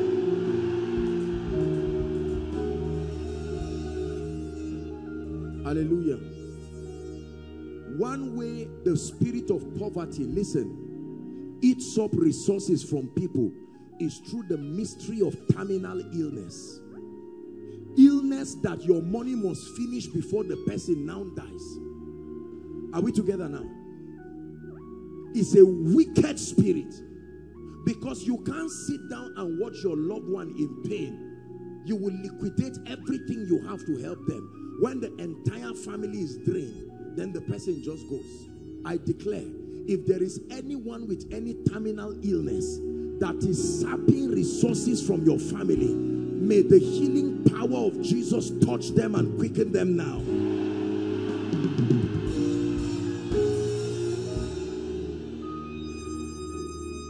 Favor is a spirit.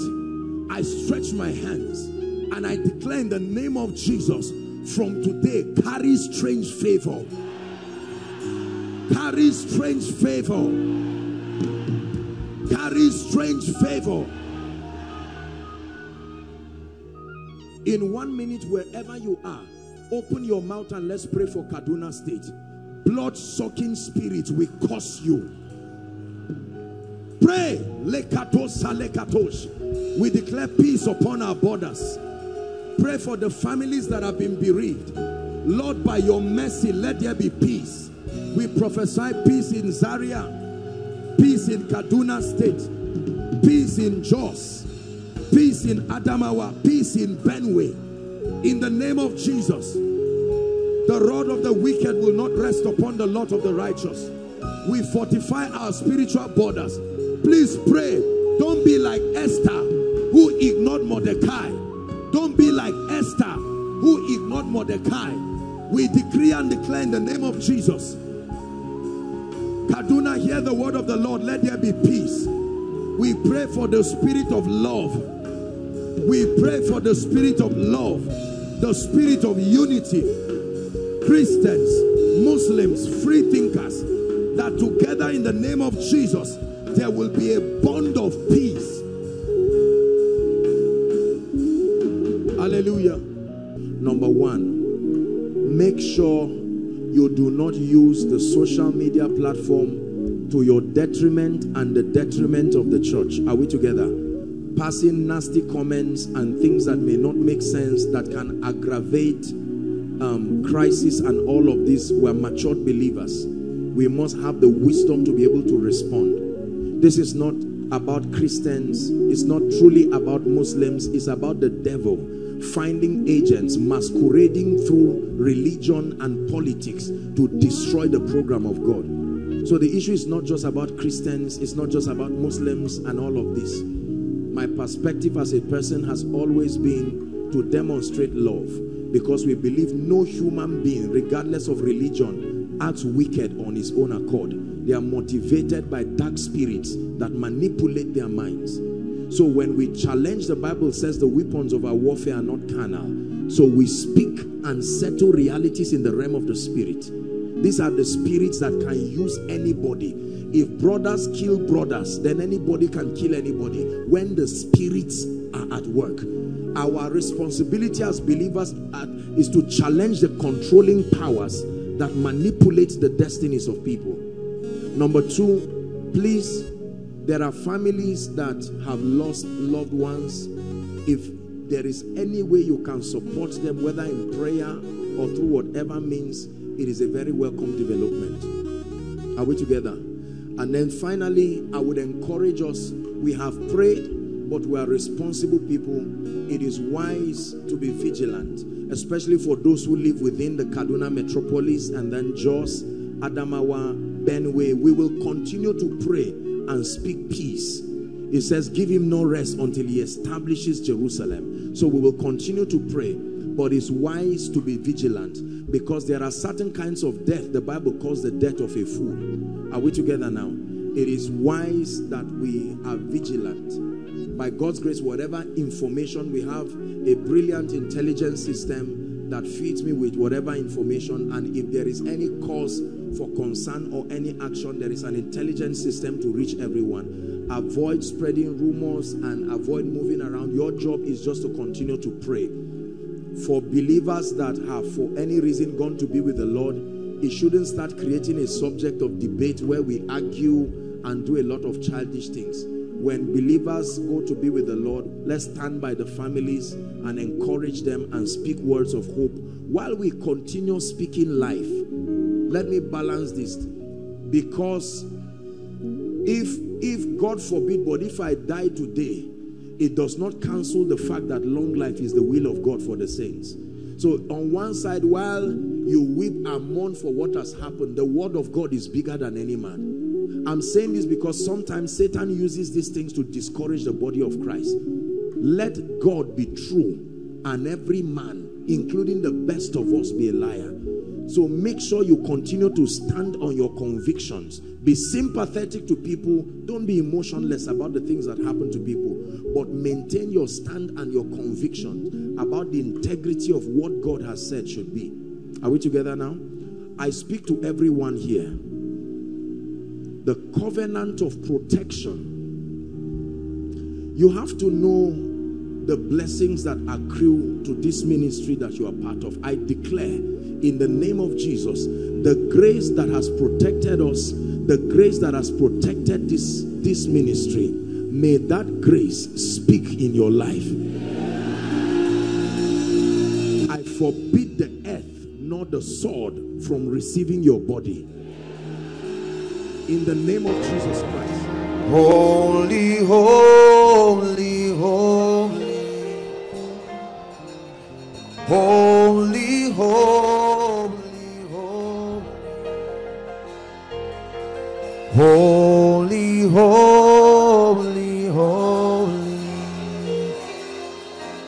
Holy, holy, holy, holy, holy. Holy, holy is the Lord, is the Lord God Almighty, is the Lord God Almighty. My life is full, my life is full, my life is full. Hey, and the people say, holy, holy. And the people say, holy, holy, holy. And the people say, holy, holy, is the Lord, is the Lord.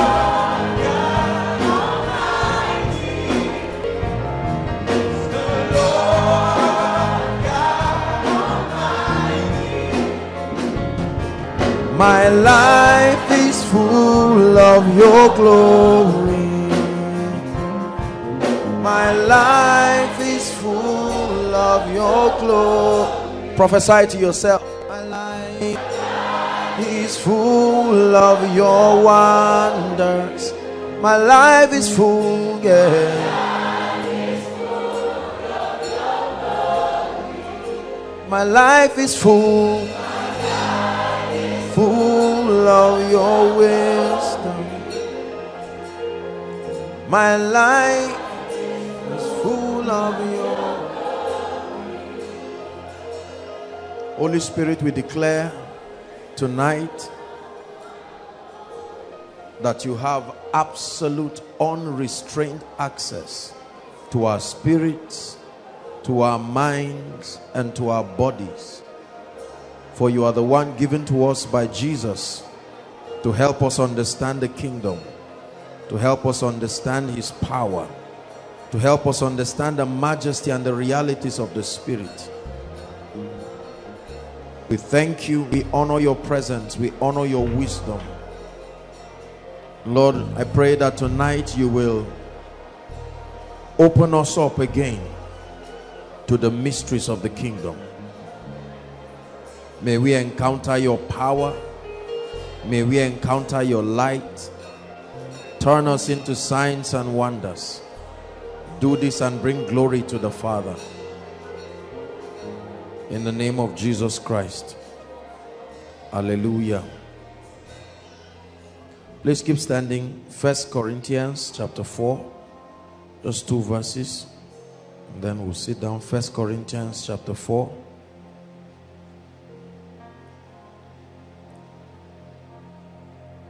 Paul made a statement. He said, let a man so account of us as the ministers of Christ, number one. And then he calls them stewards, custodians. A steward is one who has been trusted with something. There are men that the Bible calls stewards of the mysteries of God. Stewards. Like I give you a Bible, I say, please hold it for me. And every time they are looking for that Bible, they make reference to you because you have been made a steward. In Matthew 25, he made others stewards of his financial resources. Is that true? So the Bible says, let a man, please keep it there, let a man so account of us as of the ministers of Christ. But then much more than that, that we are stewards of the mysteries of God. Verse 2 says, moreover, it is required in stewards that a man be found faithful. Faithful in what? Faithful in communicating those mysteries. Moreover, it is required that if at any point by the grace of God you are made a steward of any dimension of the mysteries of God, your assignment among other things is faithfulness. To make sure that you continually communicate those mysteries until the people that God has committed to your care rise to the reality. You see, stewards are dispensers. The whole idea is not for them to keep it. It is that it flows to the people. It's just that by the election of grace, they are the communicators of this reality. Stewards of the mysteries of God. Not stewards of preaching. Brothers and sisters, let me tell you the truth with all humility. There are preachers, but there are stewards of the mysteries of God. Are we together? You know that a dimension of God was allocated to certain personalities, and the Bible encourages them to be faithful, unbending, ensuring that people enter that dimension. I'd like you to open your mouth and cry to God in 1 minute and say, Lord, the dimension of the mystery that has been committed, I receive it. I receive it. I receive it. Are we praying?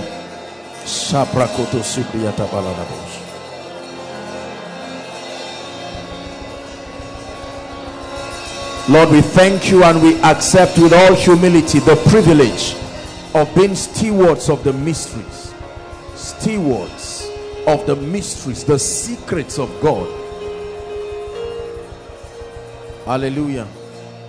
Please sit down. Good evening, everybody.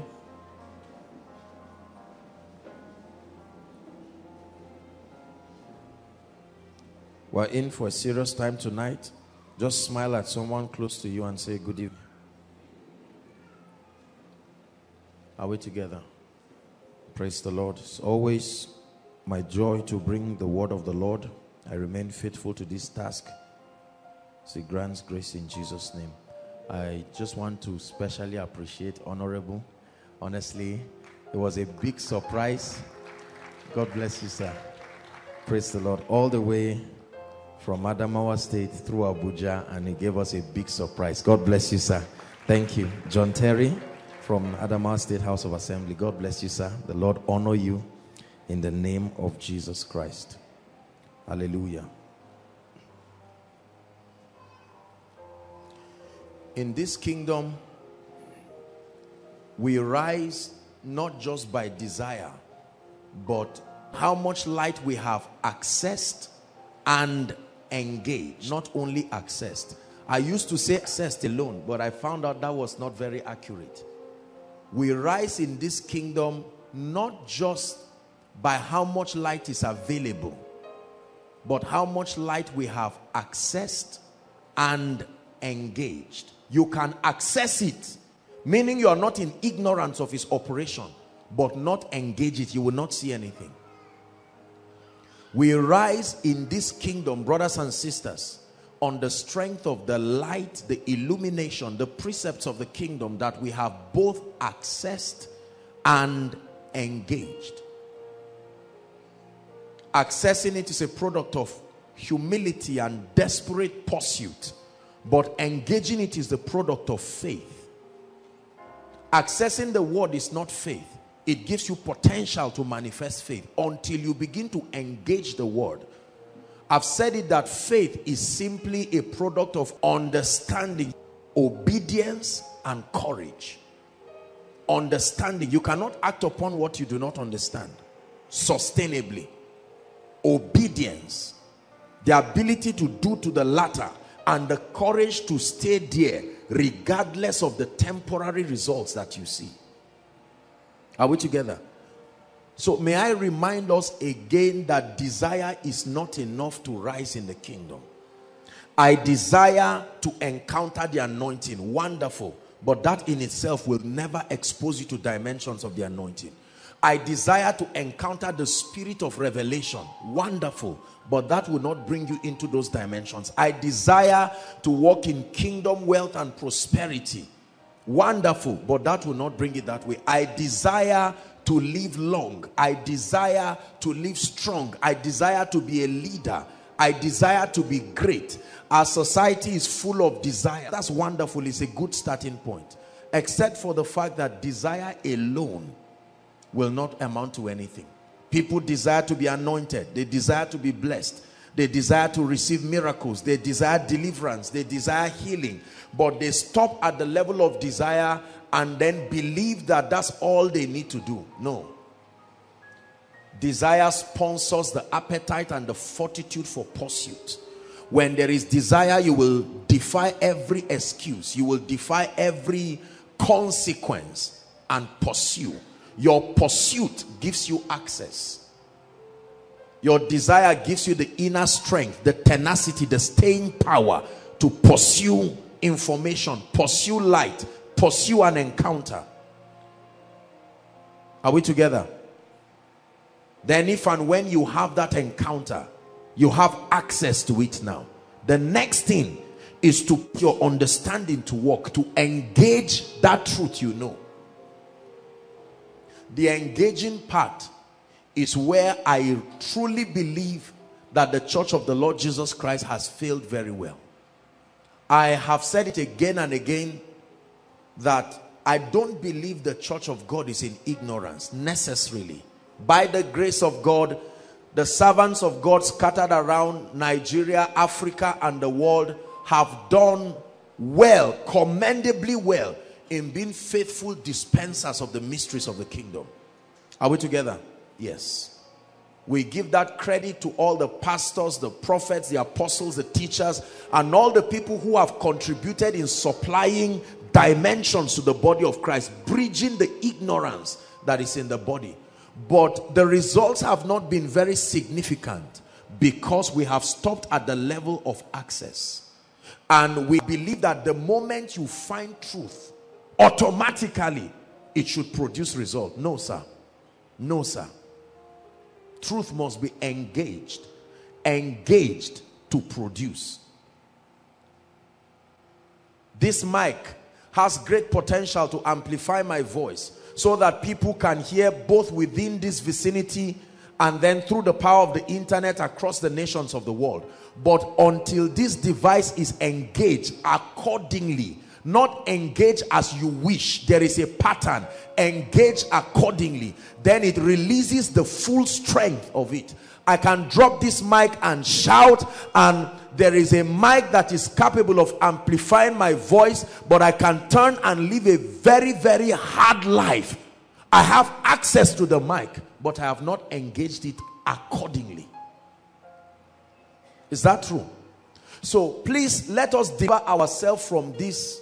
It's a combination of pride and folly that sweeps across the body of Christ, that because we have accumulated a compendium of a lot of knowledge, it automatically means that our lives will be a reflection. No, sir. Accumulation of spiritual information does not produce result. It is the supply of the grace and the advantage of that grace that you take to engage. Engaging is very important. To engage means to put the word of God to work. You engage it and stay there. Then it is at the point of engaging the word that God's integrity is committed. There are many people, when you teach on tithing, they will help you finish the message, but they don't engage it. They don't do it. They do it occasionally. How about those who do not engage the power of speaking the word in faith? How many people know about the mystery of a dance, the mystery of praise? How many people really do it? Is that true? It is the doing.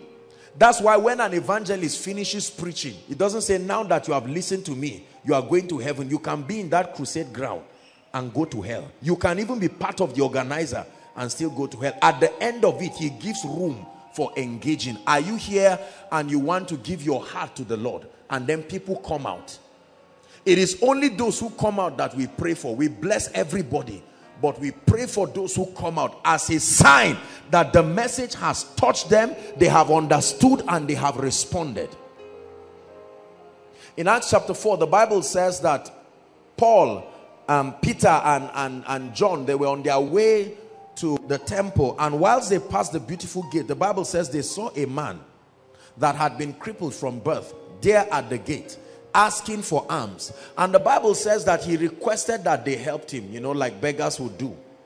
And then Peter looked at him and said, silver and gold I do not have any, but such as I have, I give unto you. In the name of Jesus, he said, rise up and walk. Access. But the man was there. The Bible never said he got up. Then the Bible says, Peter, help me, Pastor Alpha. Peter held his hands and forced him to engage. You see, it is at the point of obedience that the power is released, not when the word just comes. This is the dynamics of results. Until the word of God is engaged with faith and understanding, the word of God is as barren as whatever it is. So the Bible says he held his hands, and while he motioned on him to rise, you see that?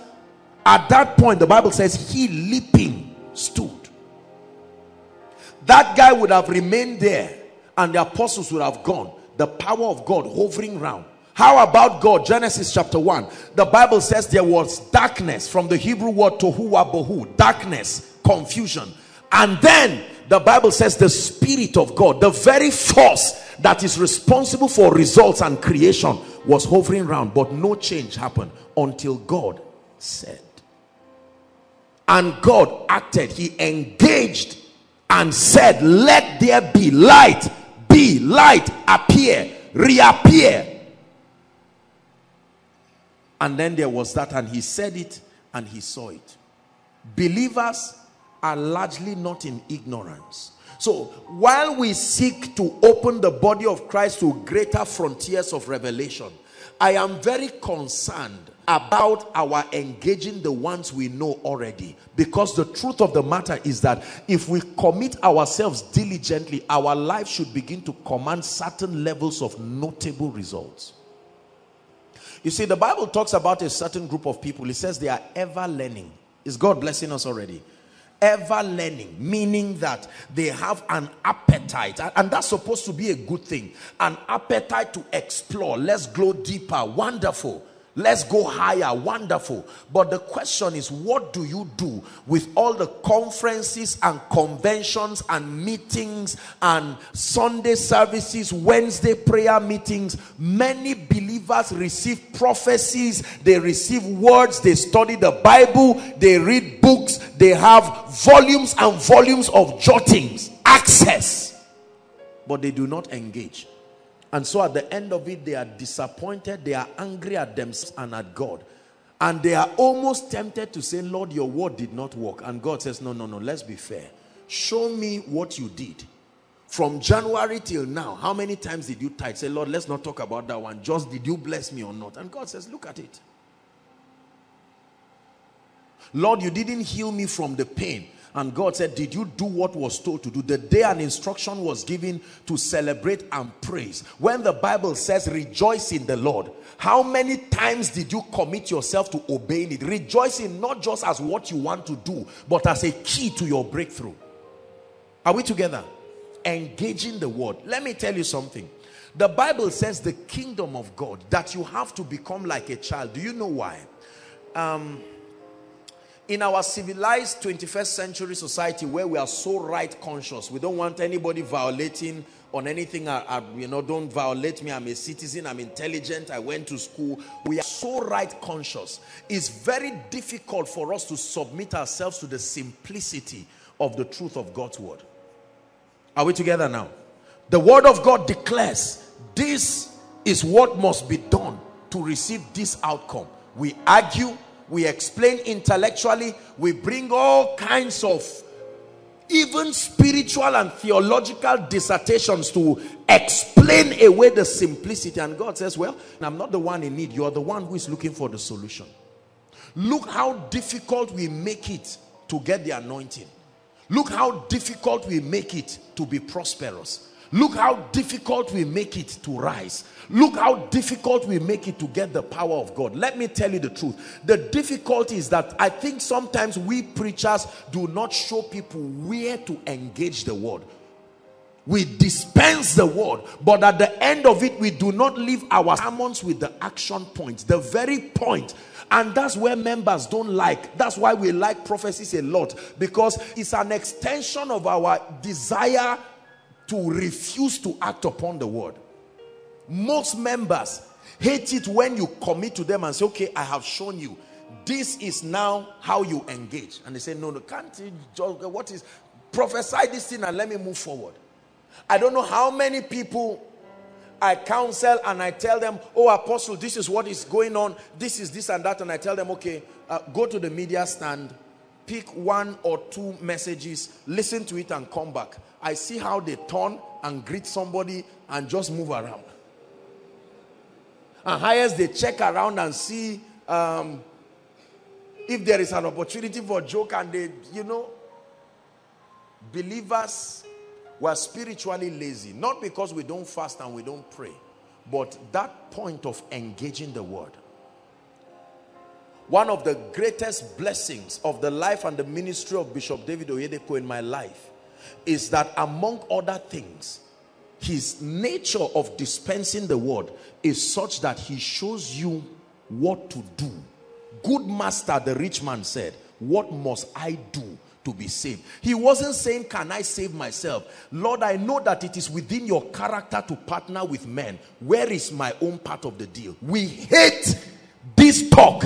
And the Western world, may God bless them, we have received so much from them, but I think that this error of allowing God to do everything to show his sovereign, claiming that whether we add anything to it or not, it cannot be done. No, brothers and sisters, listen. The Bible says the heavens, even the heaven of heavens is the Lord. It says, but the earth has he given to the sons of men. There will always be a cooperation, a partnership between God and men for anything serious to happen. God is still sovereign, but he has chosen to limit himself so that men can also be reflectors of his glory. Please learn this. If anything is to change in your life, it is not all up to God. There is a part where you have access to light and then engage that light. Access to it and you engage it, not access alone. We have done pretty well in understanding it. So as I dispense these truths by the grace of God, alongside all the men and women of God scattered in this nation and around the world, please, I'd like us to make a commitment that we will not only be hearers, will not only be receivers in terms of just hearing it into our ears, but that we will always search for the areas that will require our own partnership. Your partnership with the Word of God does not negate what God has done. Your partnership with the Word of God is what makes it your experience. Until you partner with the Word of God, it remains a prophecy or a promise. It is your engaging the Word that converts every promise to your testimony, to your experience. Right from the foundations of the earth, the Lamb has been slain.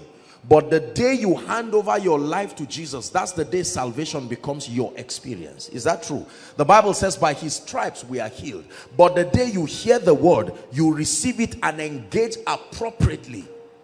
The Bible says again and again that the Lord gives men power to prosper. But this is not our experience for many of us in the body of Christ. The day we are willing to not only receive the precept, but sustain the grace. You see, this is the true idea of grace.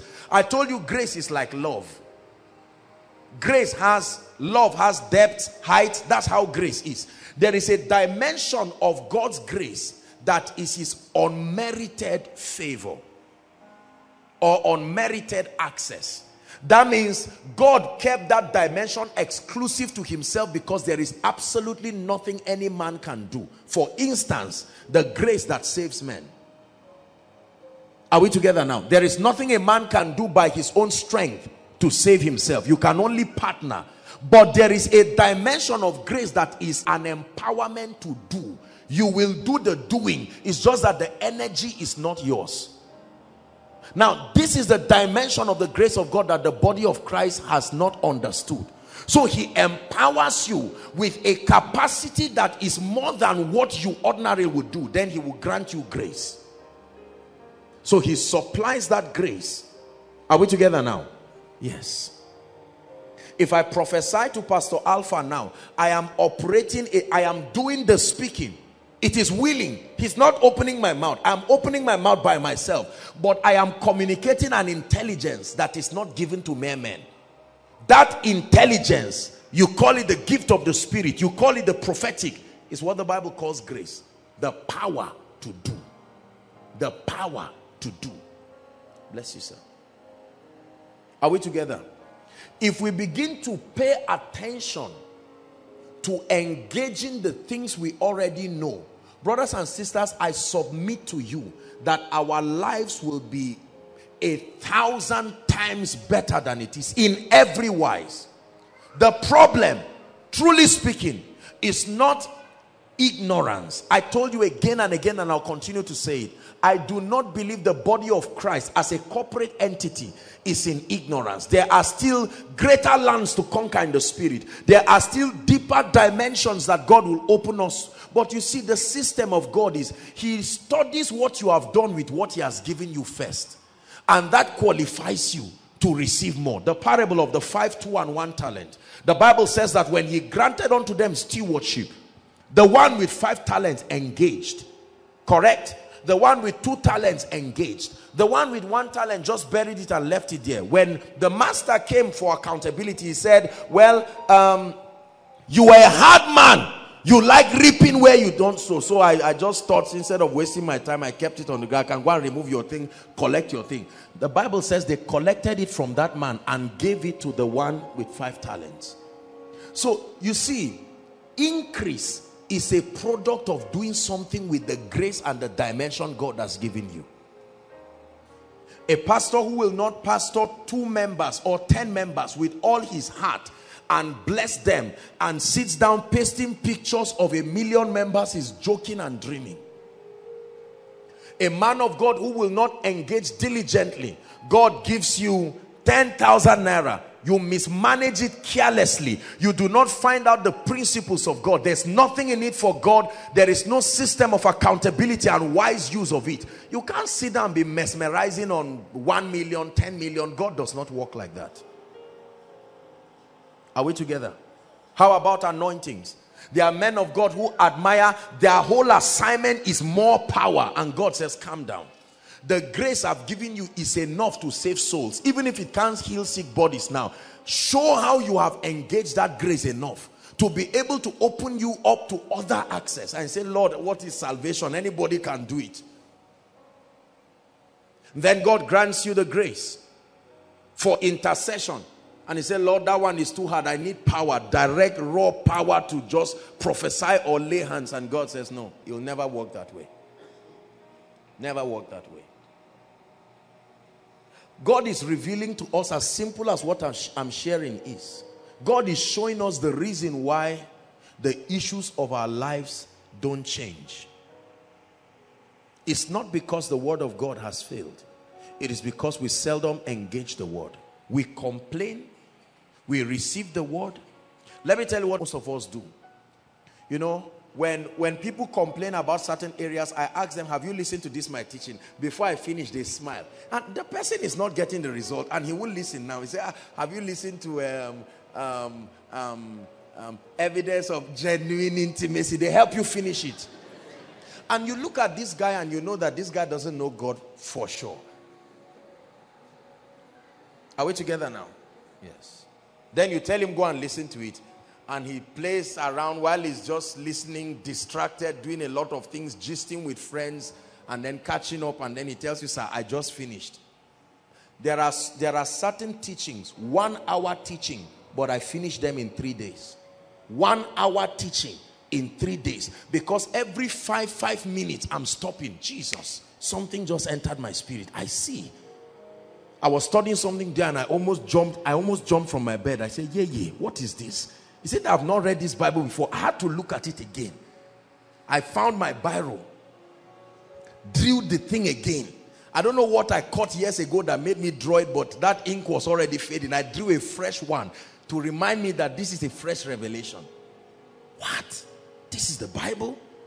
Opened up another light for me. You finish a 3 hours message.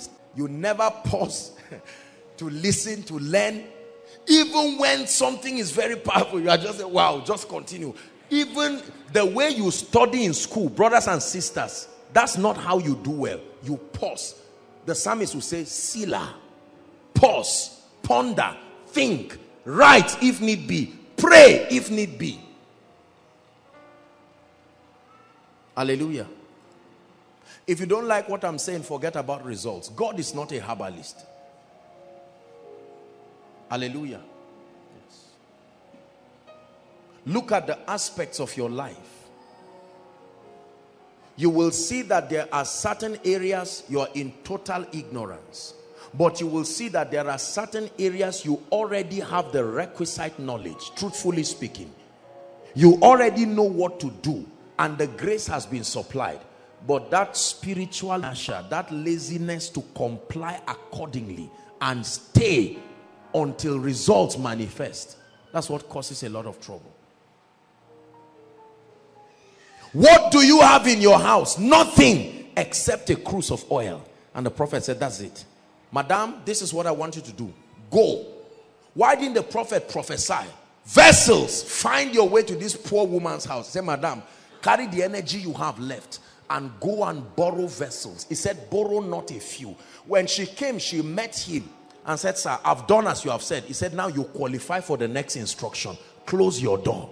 She would never receive the next instruction if she did not obey the last one. Is God speaking to us? Yeah. And he said, close the door. When you close the door, start engaging the oil. The oil has capacity to give you any kind of miracle, but when engaged. And the Bible says she kept pouring and the oil kept multiplying. How about the widow in Zarephath? When the prophet came, he said, woman, how are you? Fine, sir. Water, please. I don't have much, but I'm a generous woman. And just bake the remaining bread for me. He said, we're about to eat with my son to die. He said, madam, I'm here not because I'm hungry. I'm here so that you will survive. So just handle this treasure is in earthen vessels. You better quickly come and feed me first. The woman would have said, you are such a heartless and stupid man. You are the prophet they've been talking about. You are a wicked man. I will make sure I tell all those who have you are. You see me and a child, you don't even love women, and start another funny women movement and say, look, there are prophets who don't, they collect things from women. And the Bible says that her engaging that thing, all of a sudden she turned and discovered that the flower. I'm showing you how this works. How about 3 days? They spent 3 days on the mountain, and then the people said, these guys are hungry, there will be commotion here now. And Jesus said, feed them. Say, feed them? Even a year's worth of food. No miracle could happen until there was something from men. And Andrew found a young boy and carried his bread, his lunch box as they call it. And all of a sudden, Jesus lifted it and gave thanks. And there was multiplication. Who taught you that things happen by themselves? It is the dynamics of the workings in terms of God's part that is none of your business. The Bible says, just as you do not know the way bones are formed in the womb of her that is with child, nor the way of the wind, that's how you cannot tell the work of God. There is a part of this equation that you can never know. It is sponsored by the wisdom of God. For instance, how your destiny helper will come is not your business. Your own is to engage what brings them. Your destiny helper can be a donkey. A donkey needs to be missing for you to find Samuel. Doesn't matter. You think if God asks Saul to choose how he will receive the anointing, will he choose the disappearance of a donkey? Leave the acting to God. Your own is obey to the latter, and then you will watch God use anything to act that drama until you receive the anointing. Let me tell you where spiritual fatigue comes. When we want to know how, the details. How will I pay my rent? Lord, I know you are faithful, but let's be honest here. And God is saying, me, you are telling me to be honest?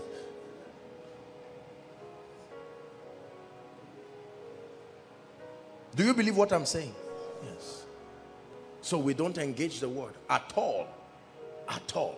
Master, if it be thou, bid me come. And Jesus said, really? You want to see a new dimension? I've given you a word. Engage it. Come. All of them stood and said, oh yeah. He didn't say, Peter, come. He just said, come. Whoever walked. He said, come.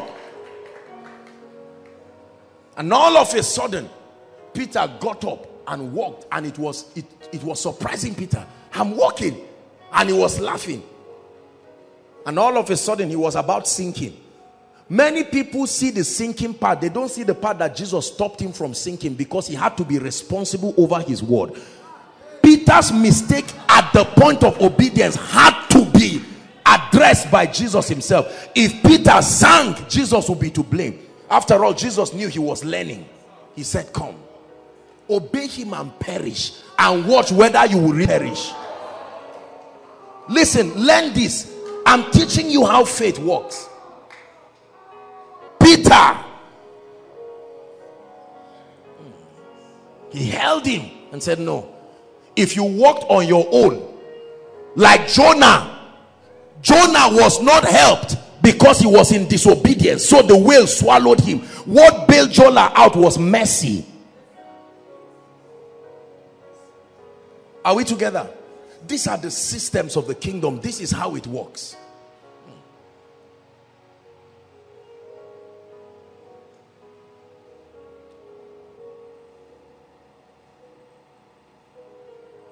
Guys, go and preach in my name. Heal the sick. Cast out devils. And Jesus, won't you go with us? Say, no, just go. I've given you my name. Say, where is it? Say, just believe. Keep going. And when they met the first sick person, my name is Peter. You saw me with that other guy. He really sent us. I'm not really sure about this. I've not mastered it, but I hope you are not offended if I prayed for you. And Peter laid hands on someone. And all of a sudden, to his shock, Peter said, this thing is working. Let's do it again. They returned back to Jesus and said, hi, Jesus, even the devils that we fear so much were subject to us in thy name. And Jesus said, those are little issues. Let's talk about, don't rejoice because of that. Be honest with yourself tonight. Is it really that God has not been faithful? or you have not engaged the word. You have been told that prayer and fasting are keys for true revival and spiritual power. Be honest with yourself. Have you engaged it with understanding? Don't sit down and say, God is not anointing me. What do you think? The anointing is not a charm. You eat anything, anywhere, anyhow, anytime. No, sir. No, sir. How about breakthrough? There are many of us that want breakthrough. You hear people, the fact that God is doing it to one person. You see, do you know why we allow testimonies? The most important part of testimonies is not the result. It's the bridge between the problem and the solution. What did the person do? That's what your spirit should be sensitive about. For many of us, we wait till the end of it. Then we say, wow, you mean it? This is how I live my life. I don't sit down and tell God, Lord, create the changes. I say, no, Lord, I know. I give you all the praise. Show me my own part. And I stand up and start engaging it. Start engaging it. Start engaging it. What of our family members? Oh God, will you keep watching us like this? And God says, no. Listen to Joshua Selman. Oh God, I don't have the time. Like I was saying, will you keep changing our lives? And God says, you are violating an ordinance. It's not going to change. Husband is standing, wife is standing, children are standing. Devil is destroying that family and wrecking their lives. They are arguing with one another and not interested in change. And God says, listen, when it comes to this thing, you can't help yourself. It is by a prophet that the Lord brought them out of Egypt, and by a prophet they were preserved. Even if you are a midwife, when you are about to give birth, you need another midwife to help you. That you are a midwife does not mean you can deliver yourself. Listen to this and understand. There are systems in the kingdom. A time comes when your personal anointing cannot give you the breakthrough you are looking for.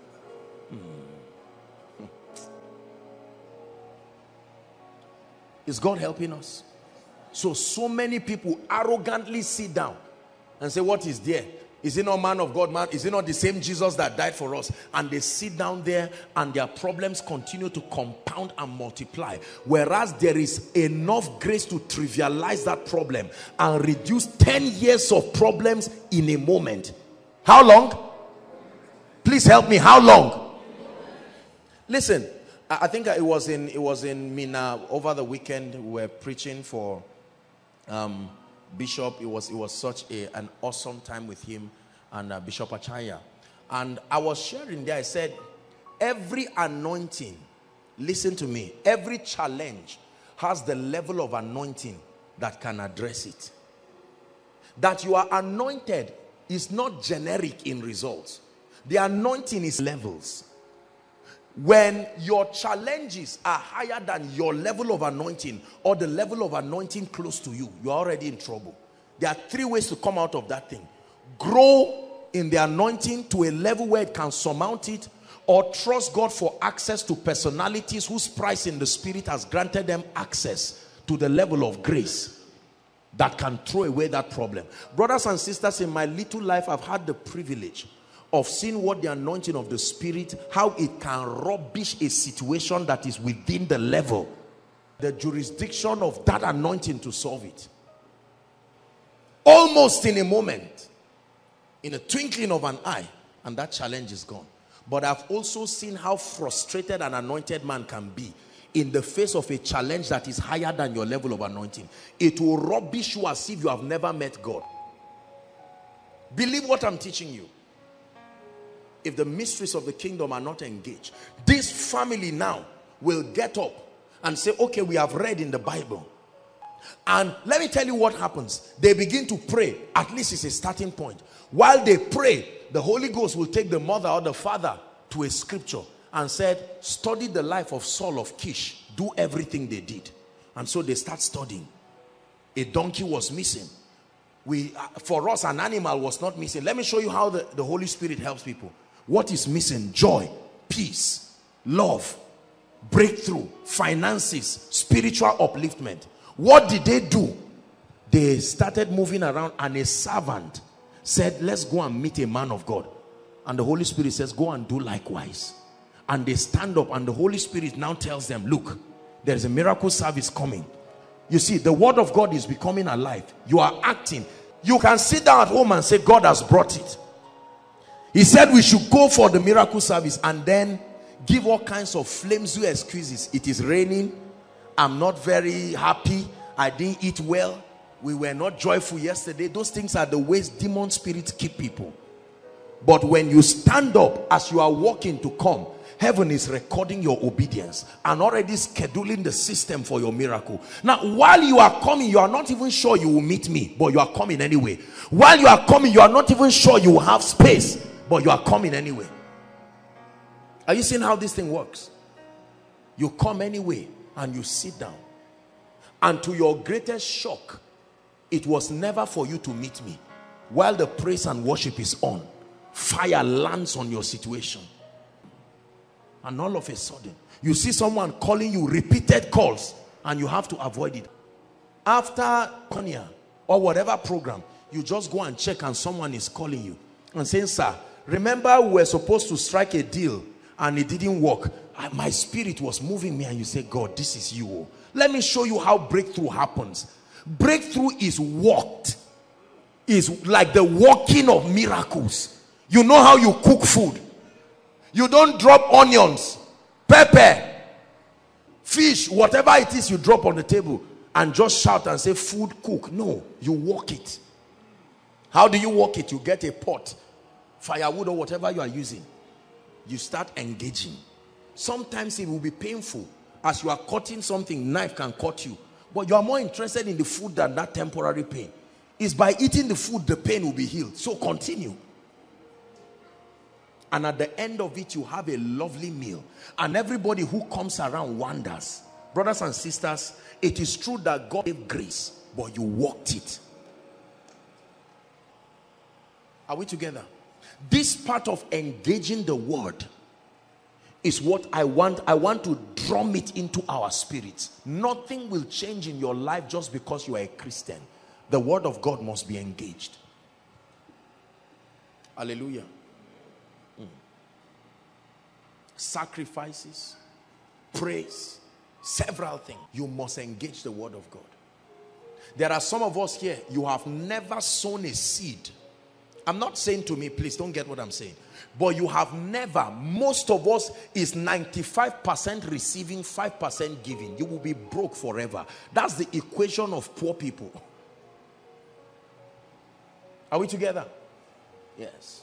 Give me. Your own is to collect. Lord, who is going to give me? And the Lord says, when are you going to create your own harvest? Have you not heard that if the cloud be full of rain, if you use a spoon to send vapor to the air, you will spend your whole life. There are other people who don't allow challenges to last. They walk it till it gives up. They walk it till it gives up.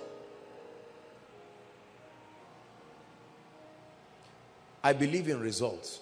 I am motivated by results. I'm very, very outspoken about results. I'm not one of those people who lie to you and say it doesn't matter. It matters, sir.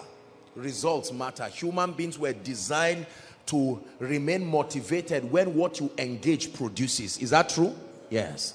When a woman gets pregnant, we're happy for her pregnancy, and we can endure everything that the pregnancy carries, provided there will be a child at the end. Is that true? Yes. When somebody, like the people sharing now, the lady that was sharing about the rigor that she went through, you know, now the most important thing is that finally the result is cleared and all of that. When you do things, the pain is when you put so much energy and time and then it does not yield results. This is what I want to cancel from our life. Hallelujah. Breakthroughs are predictable. The help of God is predictable. The mercy of God is predictable. Results are predictable. Please, my brother, my sister, let me beg us in the name of Jesus to not sit down and hope things change. I'm delivering you from it. Because after 10 years, it will remain like that until it changes. There are people who, as at January this year, wrote down a list of certain things. They submitted it and asked questions. Lord, how do I engage with you? And right now, God has ticked those things with results. There are others, all they do every miracle service is, God arise for me, they drop it. Every instruction God gave from January till now, they have not done one. Lift up your hands, they won't lift up. Pray, they won't pray. Celebrate God, dance around all these things. How can I be a child? We left these things. Am I in a party? See that? I told you about dancing. I don't like dancing. It's not anything I admire at all. But it's a key. You know how drugs are? How you swallow drugs. Sometimes when you swallow drugs, especially maybe a syrup, it can be so bitter. Especially when you are giving children. They are trying to deny, but your love keeps them there. Swallow it. When they swallow it, you pamper them later on. Swallow it. Do you pity the child? Say, oh yeah, I'll leave you like that. No. That's how it is. When you are obeying God, don't pity yourself. Oh. No, sir. Don't pity yourself. Abraham carried Isaac and said, up we go. When he kept looking at Isaac, Isaac, I love you, but this one. See, be careful. Some of us get too emotionally connected to every area of our lives that is difficult for us to get to the next level. You are emotionally connected to your money. You are emotionally connected to your title. You are emotionally connected to whatever. That's why it is difficult for us to give up things to go high. You are emotionally connected to your ministry. My ministry.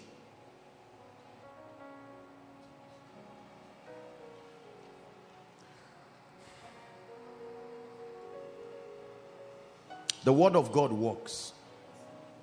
It is reliable.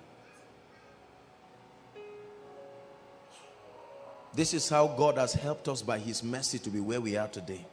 And this is how he will help us to rise. But the key is that we engage the word. The key is that we engage the word. We don't sit down and make God responsible for everything and laugh around and fool ourselves. That's not faith. No. That's not faith. You must take inventory of your life. You'll be surprised to know that this is not even my message this night. I just came and this thing started boiling in my spirit. God is my witness whom I serve, that I am passionate about seeing every one of us produce results. See, let me tell you, if you are a man of God and you are the only one rising, you are a big failure. Doesn't matter what you, whether it's car, house, no. I rather fail as a person and you succeed. Your success will turn me into a success. You see that? Let me be honest with you in all sincerity. Some of the things I teach you, God has helped me in those areas. So it's not like I'm teaching with any interest for myself. I'm hearing a song in my spirit. Hallelujah, thine the glory. Hallelujah. Amen. Hallelujah, thine the glory. Revive us again. Hallelujah, thine the glory. Hallelujah, amen. Hallelujah, thine the glory. Revive us. Hallelujah. Lord, I want to become a public speaker. You dropped it here. You have not engaged the word. You found a scripture, but you have not done anything with it. Lord, I want to become a man of God, and the only thing you are thinking about is starting a church. You know, sometimes the way we pastors behave is why we keep struggling forever. Brothers and sisters, if you have 8 days to cut a tree, use 7 days sharpening the knife. Use 7 solid days. Stand in the sun and sharpen the knife. I promise you, you will hit that tree once and it will fall. But you can carry a blunt knife, axe, and even if they give you 90 days, the tree will not fall. Hallelujah. Don't jump into things. Take out quality time to engage this thing. Engage this thing. God is calling, let me use you promise, come. God is calling promise into ministry, for instance. Go and start a ministry in Delta or start a ministry in US. And then the only thing he does is just says, wow, I have learned enough. You just jump and go to Delta. And after 5 years, you are still roaming around as if God didn't call you. In that 5 years, those who engage the word are swimming in grace. Whereas you are there frustrating the grace of God. After 10 years, you now leave it and say you want to go and join military or police. They say your age has passed. You now say you want to join something else and your life, and you blame God. And God says, no, you refuse to engage the word. I told you, time never changes anything. It only reveals. Time reveals whether you have been engaging properly or you have been wasting your time. But God calls this guy now and he sits down. Lord, what kind of ministry are you giving me? Oh, this is this. And he's studying, he's learning, he's building. How do we do church finances in a way that you don't play pranks on people? He's learning. How do we build membership? When members cross 500, how do you manage them? You are learning. How do I grow in the anointing? When I have 3 to 5 sermons to preach every week, how do I manage it with my family life? What if I have a business running? How do I manage it? This gentleman works on himself. I tell you, he gets up and in 1 year, start a ministry, and all the forces that should be there are there. Everything done. Whereas another person is struggling and angry. Now anger is usually a product of frustration. When you try to do things and you are angry and someone comes and it becomes effortless. You see, one of the proof of mastery is how effortless you are. When you execute your plans effortlessly. How are you doing it? And people begin to coin explanations.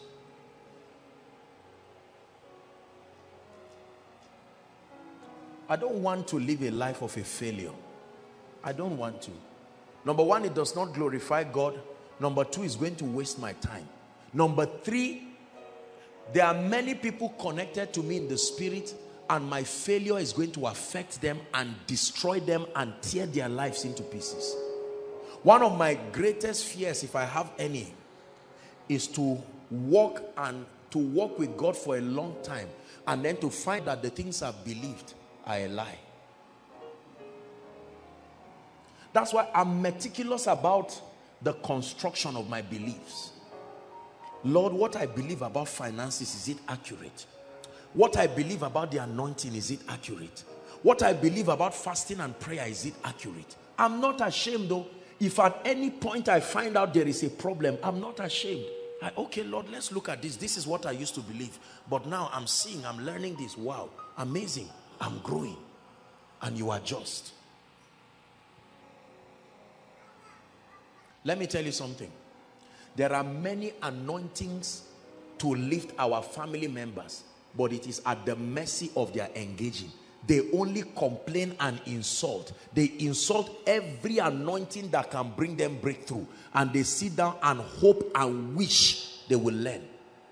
You will be surprised, and I don't mean to be sarcastic. You'll be surprised to know how many people live within this vicinity who have never received of what God is doing. It will be shocking and surprising. Are you hearing what I'm saying? Now, the trouble is, you are the one who is the patient. Who cries, the patient or the hospital? Please talk to me. When the patient insults the hospital, does the hospital have tears? The hospital will be busy treating those who are ready. Is that true? Lord, I don't want to live my life as a failure. Results can be commanded. This thing has been done before. I'm not asking you where you grew up, whether it's in your village or whatever. I'm not asking what has happened in your life. Brothers and sisters, this anointing we talk about is God's own ability. But are we willing to engage it to produce the required result? Do it honorably and fail, and the Lord will do for you what he did for Peter. He held his hand and lifted him. This is how God brought some of us, my brother, my sister. It's not as if anybody signed and gave any guarantee and said, start ministry, if you need money, we'll support you. Start ministry, if you need members. No, no, no, no. Engaging by faith. When people see the results, they trivialize it. Sometimes people just talk all kinds of things, but then they do not know that these things were engaged.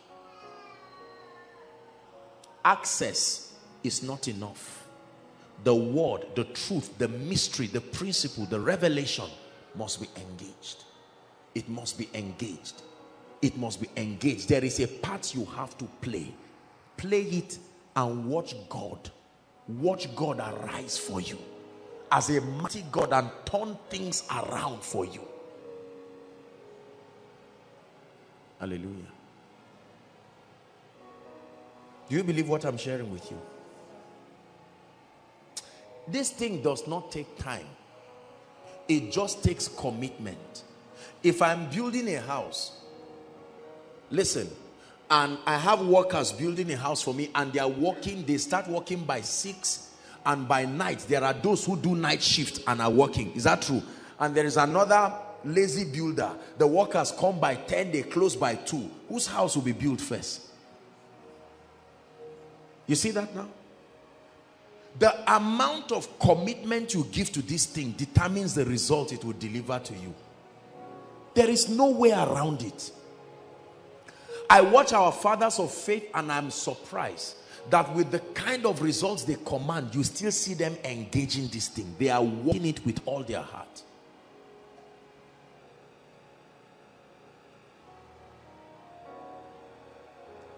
I was watching a video by Dr. Paul Enenche, and I'm saying this only because he said it. He was preaching this year at Bill Winston's ministry, and the Lord's Garden, the magnificent structure that they are building around the airport road in Abuja.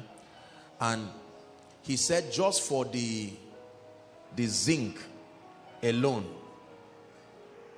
just to cover that place, they are spending $16 million US. Zinc, not building. $16 million US in a time of recession, debt free. Now, only a fool and a stupid person, $16 million will more than answer the request of many ministries times 10. And this is what is used for zinking. So a wise person says, this is the result I'm looking for. It is on earth already, happening in someone's life. So what do? You follow them. Who through faith and patience, what did he engage? Because he was not born like that. As at 1999, God's servant Dr. Paul Enenche was in one room in Abuja. There were people who were in the houses, they are still there today because they didn't engage anything. As at 99, he was there with his wife in one room, and all of a sudden rises to do something. There are people still there today. Brothers and sisters, if your life must change, it's not up to God alone. God's power is available. I have indoctrinated myself into being a responsible believer, that nothing will ever change just like that. Hallelujah. What are you doing in partnership with the Word of God? Do you understand the principle and the mystery that connects your challenge or your desire and the outcome? Do you understand? Then if yes, are you engaging completely? The future will show the mysteries and the things that Koinonia is engaging.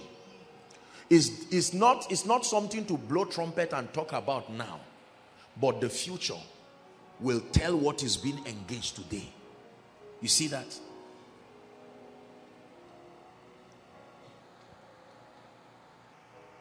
Something I do not know is responsible for where I am. Something I know but have not believed is also responsible for where I am. Something I have believed but have not acted upon consistently is responsible for where I am. While you are seated, can you pray, cry to God and say, Lord, I repent. I've been handing over the responsibility of my results entirely to you. But now I have heard you. I have seen it very clearly that nothing will change by itself. Are you praying? Some of you are looking at others. Forget about them and cry for your destiny. Apostle, I graduated since 5 years ago. Nothing has happened in my life. Show me what you are engaged in first. Let me see what you have done. I thought I will have a job. Who told you you will have a job? Just like that? Show me the mystery you engage and the mystery you are engaging.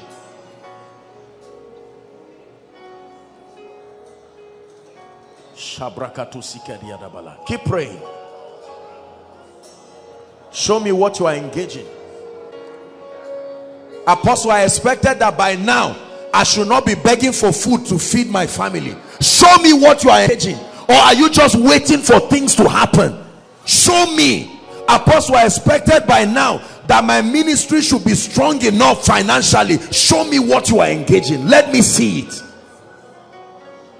Apostle, I expected that by now I should be flowing at certain levels of the prophetic, certain levels of the anointing. Show me what you are engaging.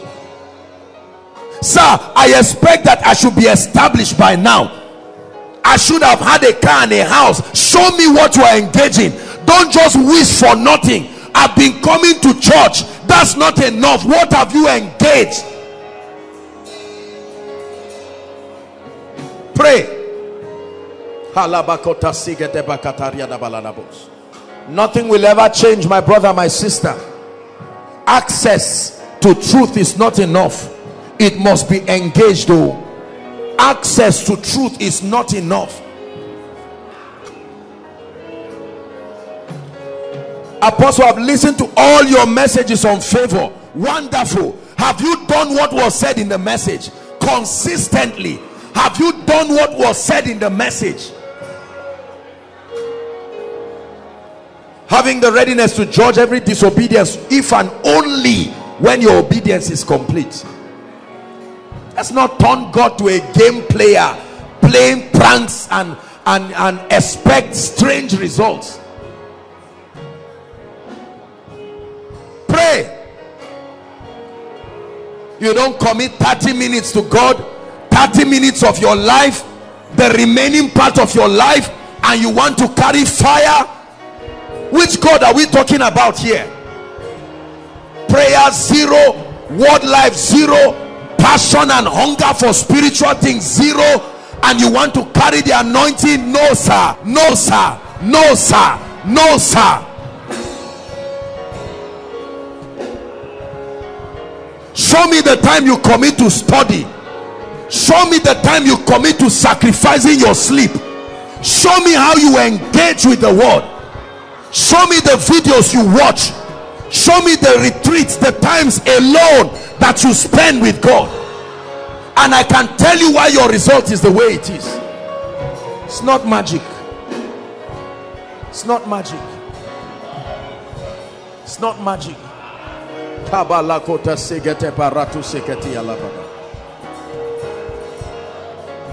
Hallelujah. Listen to me. You know, let me say this honestly. There are many men of God who see ministries that God has blessed with crowds like this, and they do not know the enormous responsibility of pastoring thousands of people. They think all about standing here. Sometimes you see me stand here. Let me confess and tell you truly, most of the time I stand here, most times I'm waiting on God. Is when I go back that I eat something. There are times that the water you see me take here is the first thing that is entering my stomach as I stand. I'm not saying that's what you must do. After service, you see me stand here to see people, sometimes past 12. Last week, I went home to 1. Don't want crowd if you cannot engage what is going to be there. Are we together now? Yes, we want things without the responsibility attached to it. Before you barely rest, someone has woken you. There is a challenge. When I came, you saw me talking on phone and I called the protocol because they needed to respond to an emergency somewhere. The people don't care that there is service.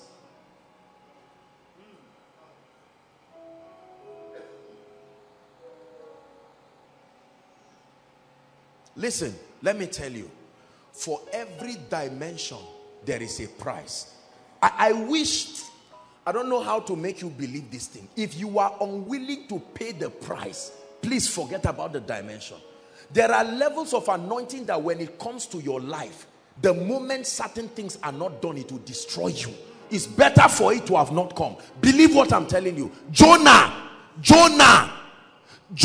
entered a boat and people, they started losing things. And when they were checking, they said, what is making this boat heavy? Jonah said, I'm the one. No.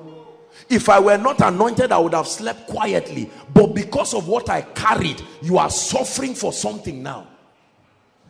There are levels to not pray for when you are not ready for certain sacrifices. Oh God, open my eyes. Are you ready to pray for everything you see? Because you will see things that will disturb you. You are about to rest and you see a plane crash. You are about to rest and you see a car crashing somebody. And if it happens that way, God will call you and say, if your eyes were closed, you are free. But hence you cried and said, open my eyes. It's not about prophesying, no. There is a responsibility. Oh God, make me rich. Let me be your distributor. And God stands and says, as you are leaving your house now, carry 50,000. My people are in need of it. Yes, sir. Oh God, you said you want to be my steward. Oh yeah, carry it. And somebody comes and while you're talking, says, give 5,000 to Sam. There are 2 little children. Give all of them 1,000. And you are acting like a fool. And God says, that's how my distribution system works. The day you are not interested, I close the heavens. As simple as that. I see a lot of greedy people admiring blessed people and think that there are people for over 2 months. Your offering is 10 naira. Or 1 year, 10 years. You drink is 5 alive. How much is 5 alive? And then you squeeze as an adult, working class. You come to church with 10, 20 naira and drop it. And say, but what are these young people doing? Are you joking? Brothers and sisters, let me submit to you. If you ever try to sow seeds like me, it may kill you in 1 month. I'm telling you this sincerely.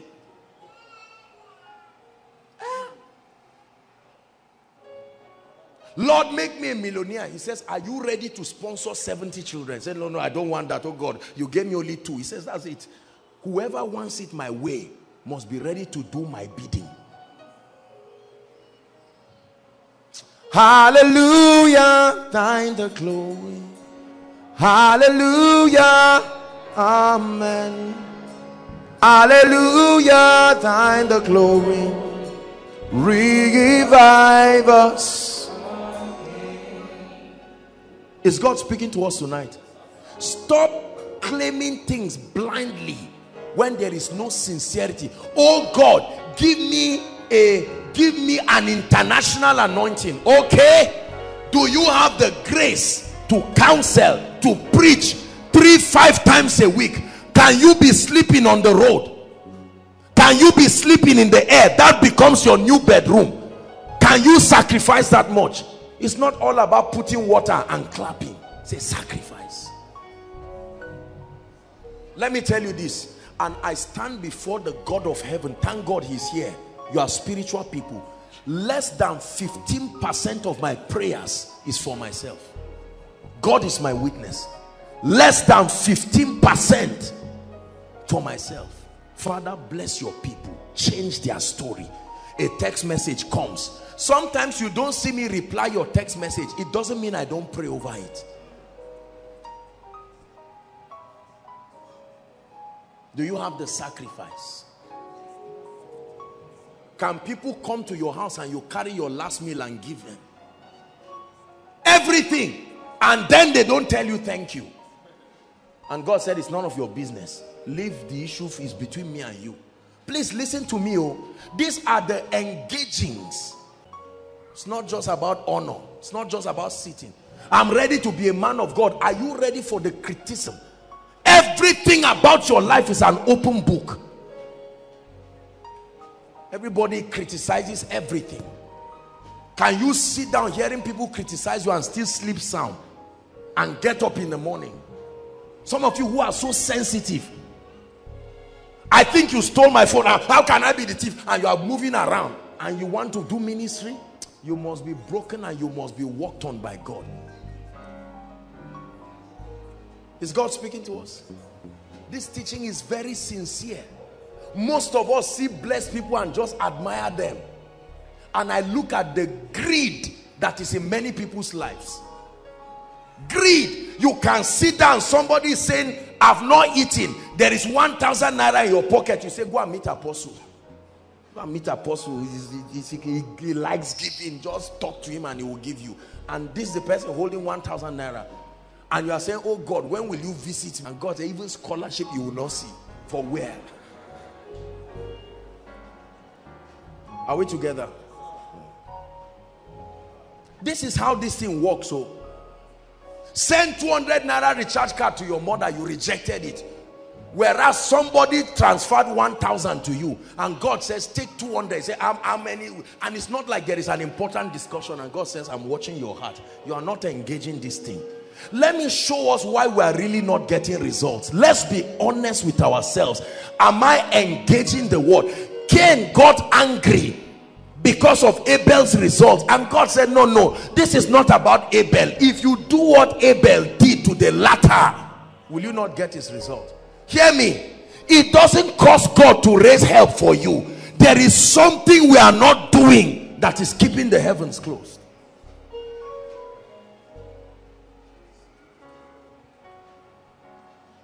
There is something a man of God is not doing. That's why his ministry is not growing.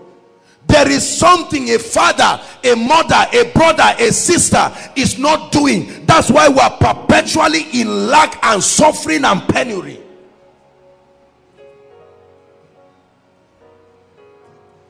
Every guy that comes to me leaves in 2 weeks. 5 guys have come. Sister, calm down. Could there be that there's something you are? No, there's nothing wrong with me. I just happen to have bad luck with stupid guys. 5 of them stupid. That means something in you is attracting them, because you draw your kind to yourself. The body of Christ likes passing blames. We blame witches, we blame pastors, we blame government, we blame our parents. Let me tell you, your miracle starts the day you get a chair or go behind one tree and sit down. I'm surprised seeing many gentlemen, their lives are not moving, they are not doing anything. After koinonia, you're just looking at any sister. Who can I now marry? You? This one, that time is going. And there's nothing happening. You see what we're saying? A gentleman who will go and sit down with a biro and your Bible and a tape recorder. Lord, it can't be this way. The word of God is coming every day. Why is my life like this? I am 31, I am 35, I am 40, I'm seated. I have to beg for Gary. Lord, I love you. Something is wrong. And all of a sudden you come there. Your friend is calling, say, leave me alone. No, you better leave me alone. Say, did you renew your DSTV? Say, don't near my house. You have been deceiving me for many years. And you sit down, and all of a sudden the word of the Lord comes. This sitting down is what we don't do. We stand up moving around this hustling life, pillar to post. One thing is needful: sit down first. Stand up as instructed. Don't move around just like that. See, the labor of the fool, the engaging of a fool, wearieth every one of them, because he doesn't know the road to the city. Not every action is profitable. It is the action that is done in obedience and through understanding. Apostle, I'm anointed. I'm surprised. I organize a meeting and nobody comes. There is something you need to know more about the anointing. It's more than laying hands. Apostle, people come to my church, they receive miracles and go back. That means there is something you need to know about leadership. You have done well knowing about miracles, but there is something you do not know about leadership. Please blast in tongues for 1 minute and say, Lord, I'm tired of this level. I'm tired of this level. I'm tired of this level. I'm tired of this dimension. I'm tired of this phase. Lift your voice and pray.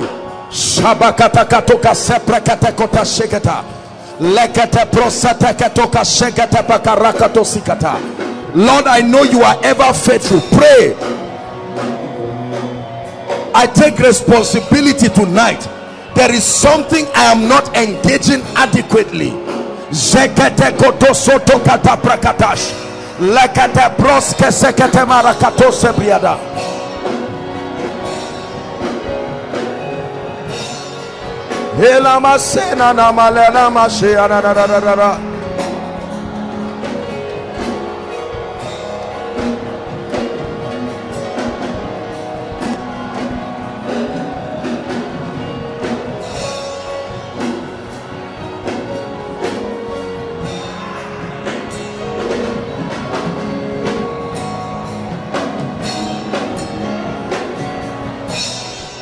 Hallelujah. Please sit down.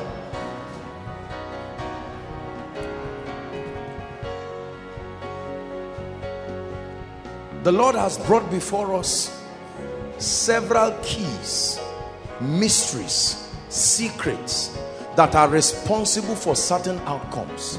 Brothers and sisters, it's up to us. There are lazy people waiting for others to enjoy, to engage it, then they enjoy the benefit. You cannot sit down and be dependent forever. Our little children should be the ones waiting. But an adult, oh, you know that thing they say in Hausa, Ale Baka Musamu. So while you are engaging, I'm resting. After all, you'll be too kind to leave me like that. The Bible says right from the days of John the Baptist, even until now, the kingdom suffered violence, and the violent will take it by force. Someone who will say, no way, Lord, I will force what is my portion from the realm of the spirit. Life does not deliver anything to careless, laissez-faire. If it happens, it happens. No. Everybody who receives anything worthwhile are those who stand in life and force it down. This passive, I know one day things will happen. We are not angry enough. That's why we have not broken the back of certain things in our lives.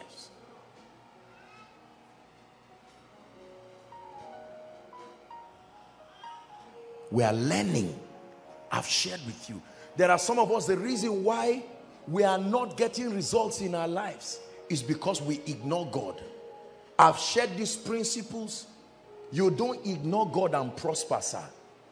Okay, I'm a businessman. Me, I'm not into ministry. Ignore God and see. Ignore God and watch the devil rubbish your life. Many business people don't honor God. They honor business, they honor men, but they don't honor God. In all thy ways, acknowledge him, and he will make straight your path. How many people start walking and they don't have time for God? Time for the house of God? No. Time for the things of God? I'm a bit busy. Lord, you know that I'm engaged. And God says, hey, you are engaged.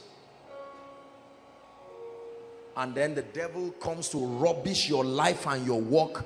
One sickness arises and just destroys you. Somebody in your office looks at you and says, let me see how you will rise to the next level. And that's it. Is they that know their God that shall be strong and do exploits.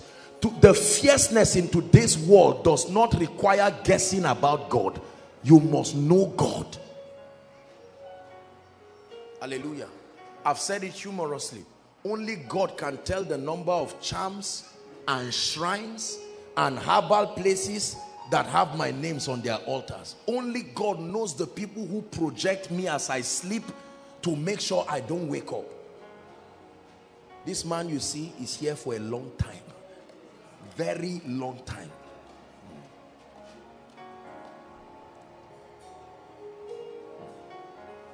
Is that true? Yes. Some of us have refused. We have been drumming mental development and we have refused. So we are mediocres where we are. It's amazing how when the word of God comes, people exempt themselves. Say, this part is not for me. This is the part for me. No. All scripture was inspired. How many? All scripture. God can be talking about mental development and you can say, for me, I'm a man of prayer and fasting. Leave that one for mental development. All those who want to become professors and lecturers. For me, this is a vineyard. And you are there and you find out that because your mindset is thinking wrong, regardless of your results. Listen, being around the truth and not engaging it can destroy you, because it will bring about familiarity. You are familiar with every man of God, every program, everything, yet it will not bless you. Those that were close to Jesus ran away. They were not getting anything. Nicodemus came and met him once in the night and received something that changed his life.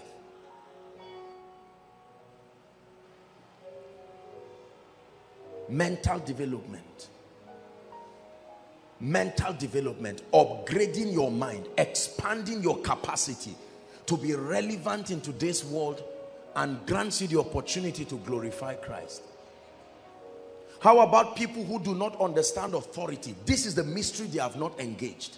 And that's why the devil whips them left, right, and center. Left, right, and center. They have no honor, no regard for anybody on earth. Some of our parents are like that. Like that. Just say, hey, so man has come to town. Which man?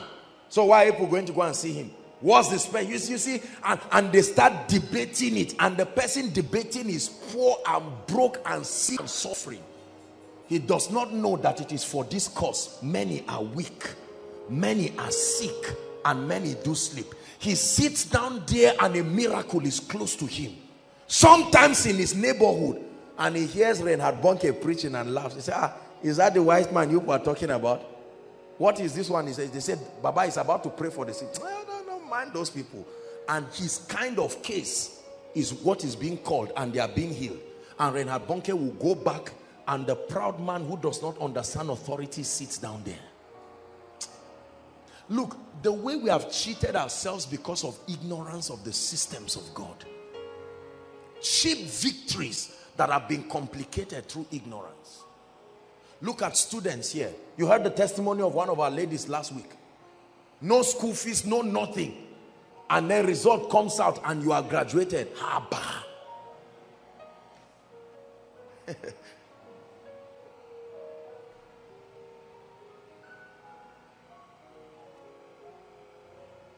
There are some of us where our lives are the way it is because there is no excellence to anything we do. We are born again, but everything is mediocre. Everything. Everything. Average, mediocre. Local champions. I'm a tailor. Like who? Well, I'm here, I'm patching here and there. Lord, I need increase. And God says, increase your capacity. Be excellent. Be excellent. So that you can now start making clothes. When you make a millionaire's clothes, you get a millionaire's reward. When you make clothes for somebody who gives you 500 today, 200 tomorrow, 800 today, to pay 3,000, and you are arguing as if, arguing and fight and forgive the person, but you will still suffer. You get tired and say, Lord, I've left this level. I've challenged us towards being excellent. Hallelujah. Excellent. Some of us, relationships, this is the mystery we are not engaging.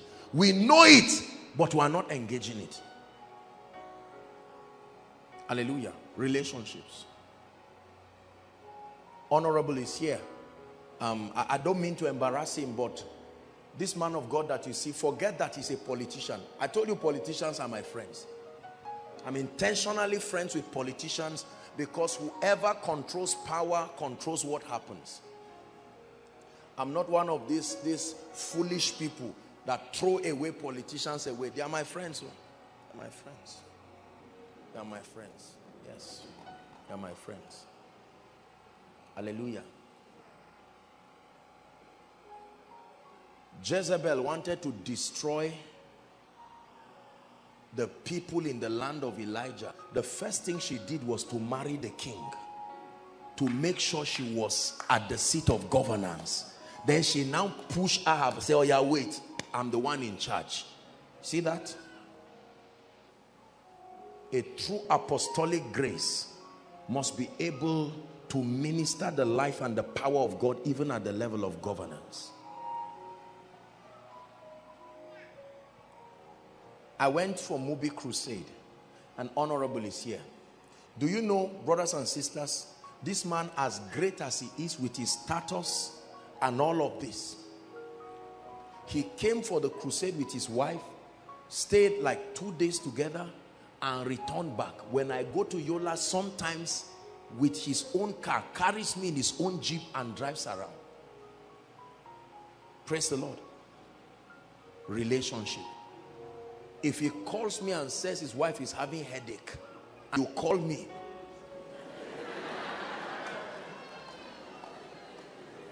There were calls, but let me show you how I will respond. Relationship. That's what brought Dorcas back to life. When Dorcas died, she was a woman who, while she said, I can't preach, but I can sew. Madam, you are cold. Let me make sweater for you. When she died, the widow said, no way. These wicked men, they are all preachers, but they don't take care of us. You better raise this woman back to life for our sake. Hallelujah. Tomorrow, if he becomes a governor, I'm still his friend. Is that true? Yes.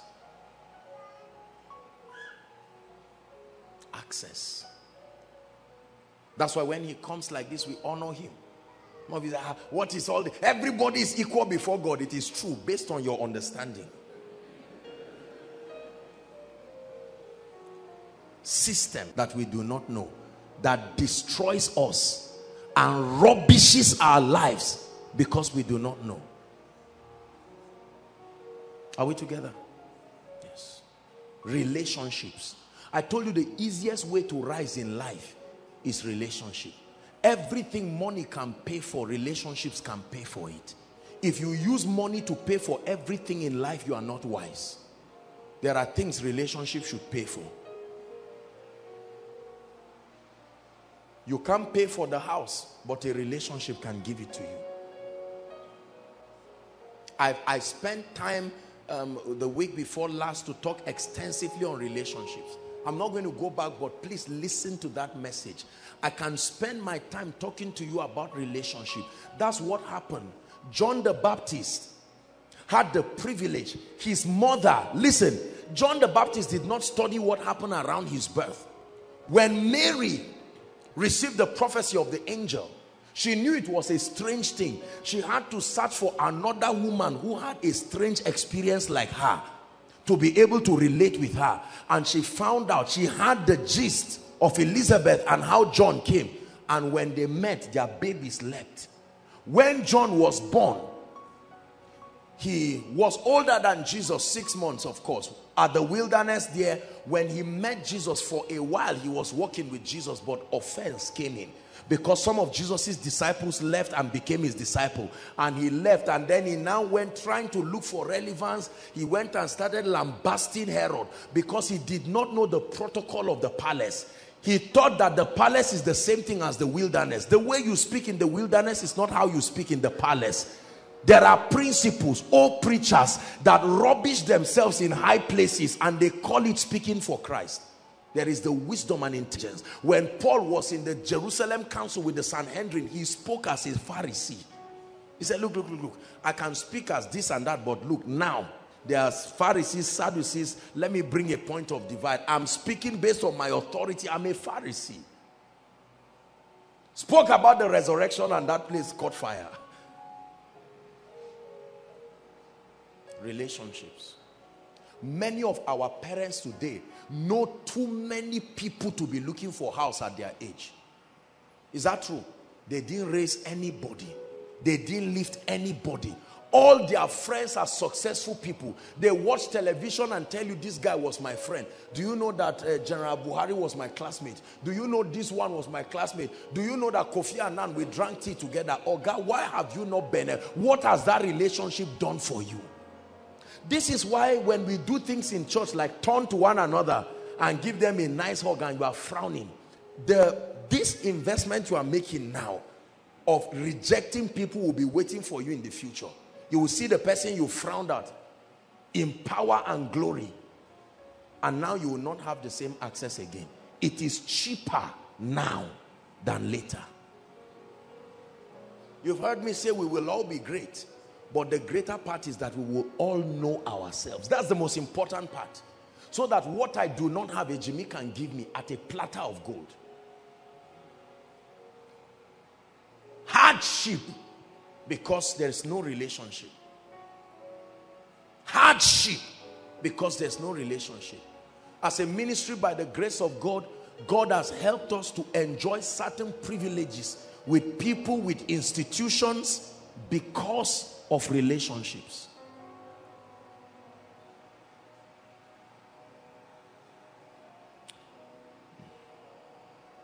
What have you refused to engage that is punishing you and is destroying you?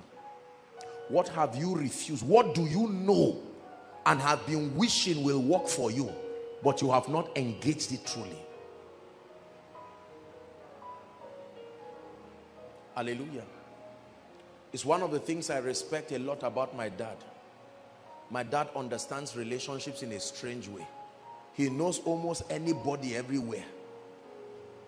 If he's a policeman, he will scroll down. There has to be one policeman he gave bag of rice some years before.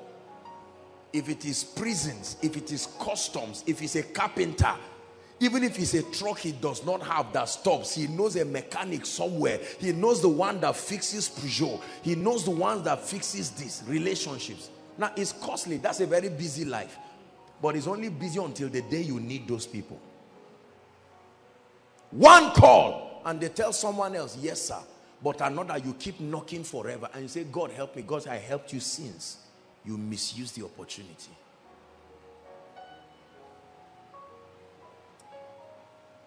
Hallelujah. Praise the Lord. What have you been paying for that relationships would have paid if you engage them? How long will you continue hating people and talking about them as though you are going to live in this world alone? How long are you ready to continue holding grudges? When will you forbear and excel? There are ladies over my dead body. My mother, I will never talk to her. But the blessing in your destiny is in the mouth of that woman. Justified she did something wrong. But can you ignore everything so that you step into another dimension?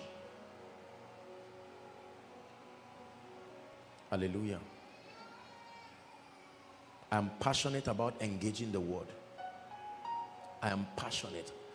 I studied the life of Job because I want to be very prosperous. And I studied his life.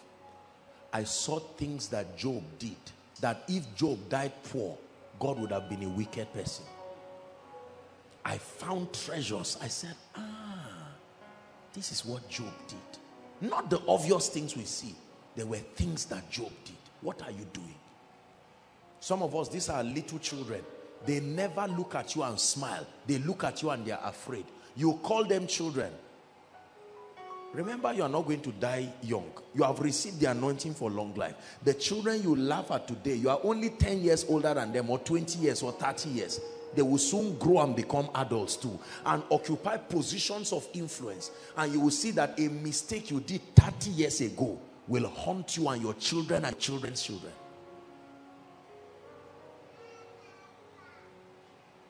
Is God giving us wisdom? These are the systems that these are success systems. These are success systems.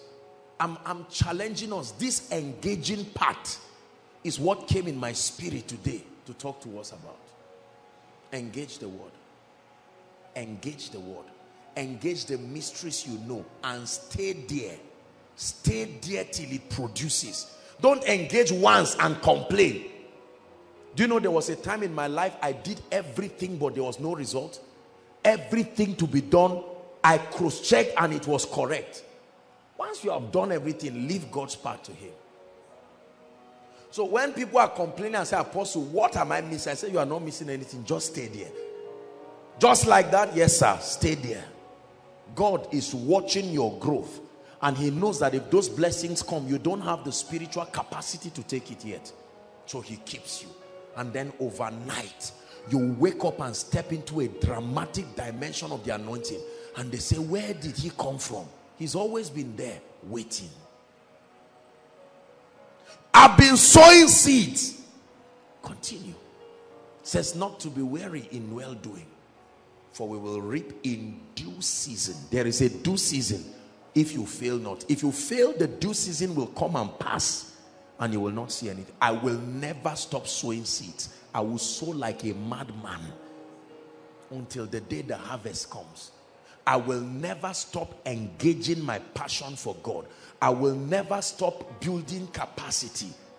I will respect every man of God and every authority that is producing the results that I'm not producing.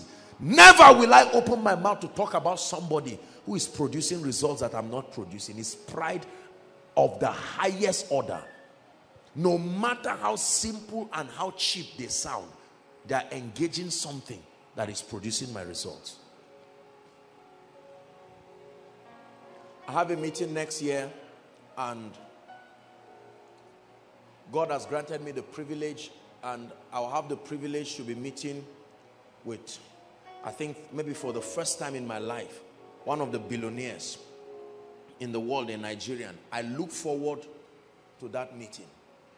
I'm preparing for it like I'm writing jam. He said, Apostle, for what? This dishonor we carry is why we never rise. If I sit down with a billionaire and he talks to me for 5 minutes, I will go down on my knees and say, thank you, sir. Because it will change my ignorant mind for God's sake and deliver me from the things that have pegged me and my lineage at certain levels. I look forward to that meeting. I've been praying and fasting about it. I say, Lord, this meeting cannot be once. We have to be friends.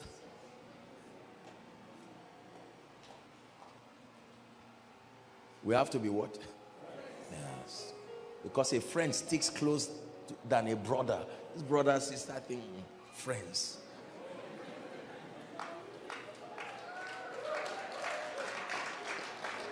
Hallelujah. I know we think it doesn't matter what I just said.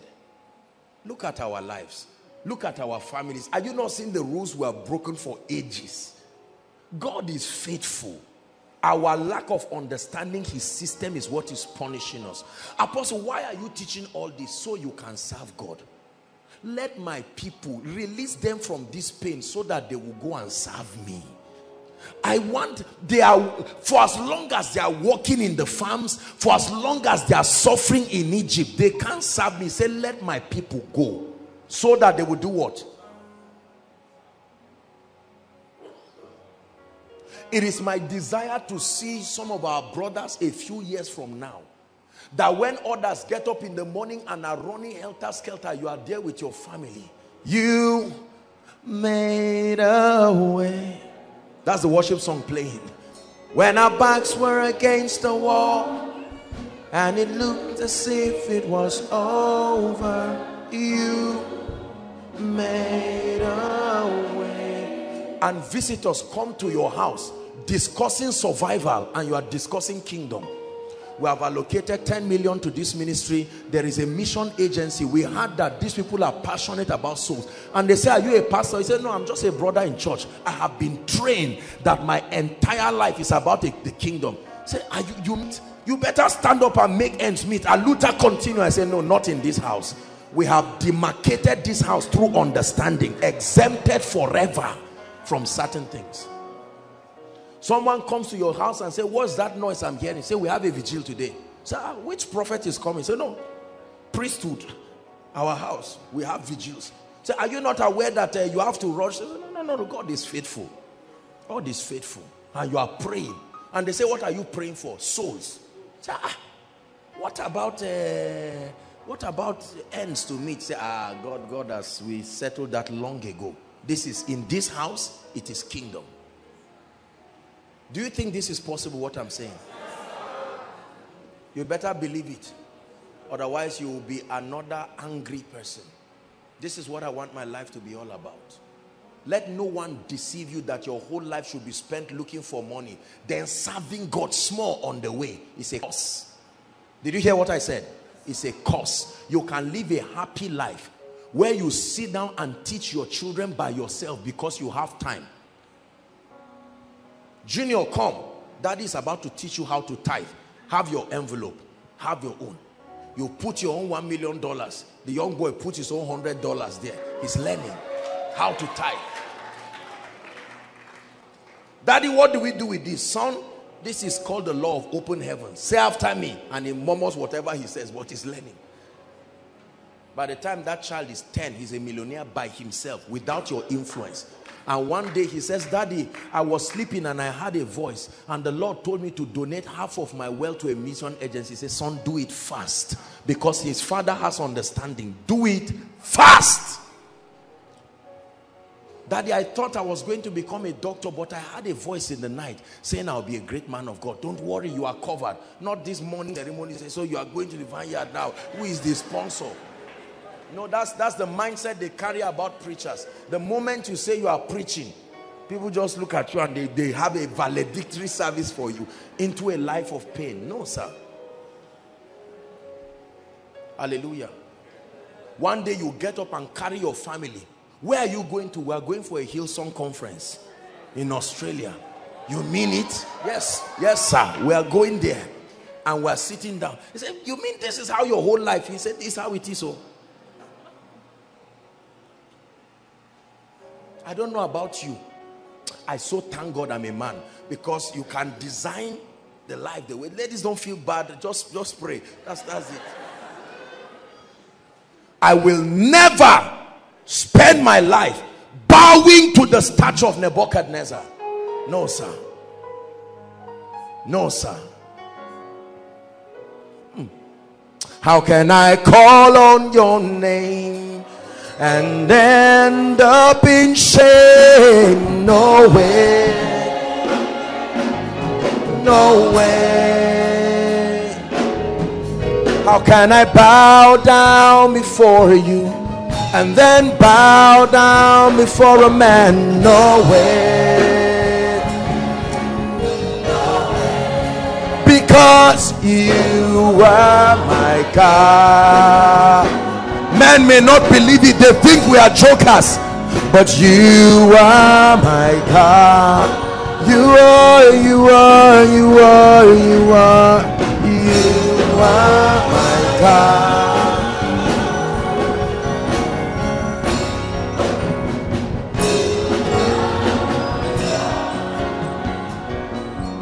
Romans chapter 8 and verse 18, let me round up.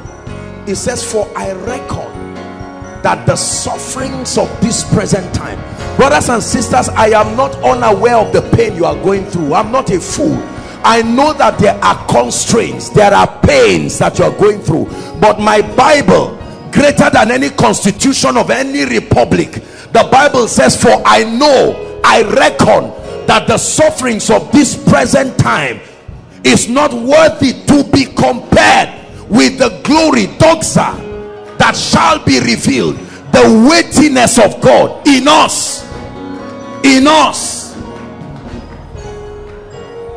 The Bible says, for the earnest expectation of your family, of your lineage, not just of creation.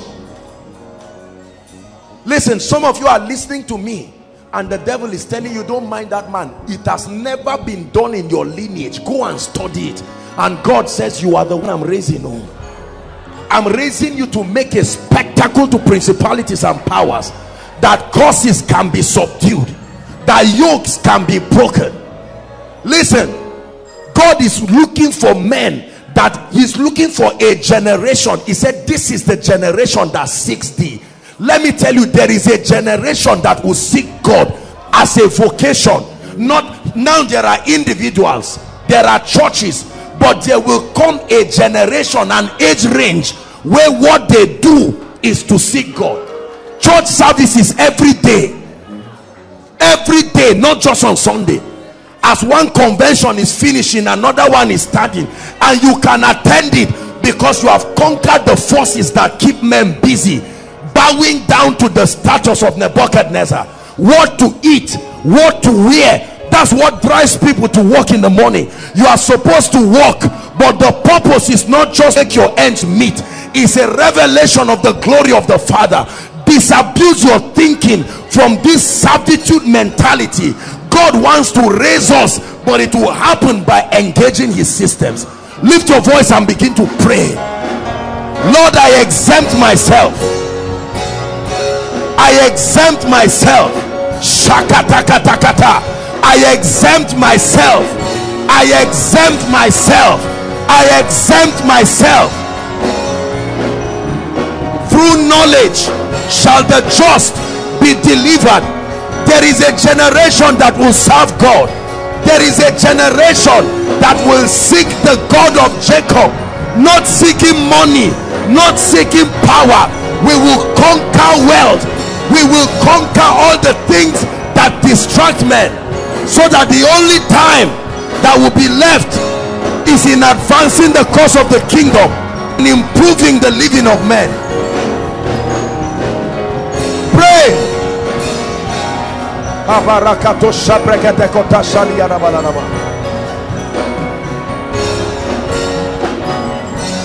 Listen, I look forward to times where our doctors will set up hospitals that are 10 times the size of Shika, and everybody who comes, half the price was already covered by a kingdom financier.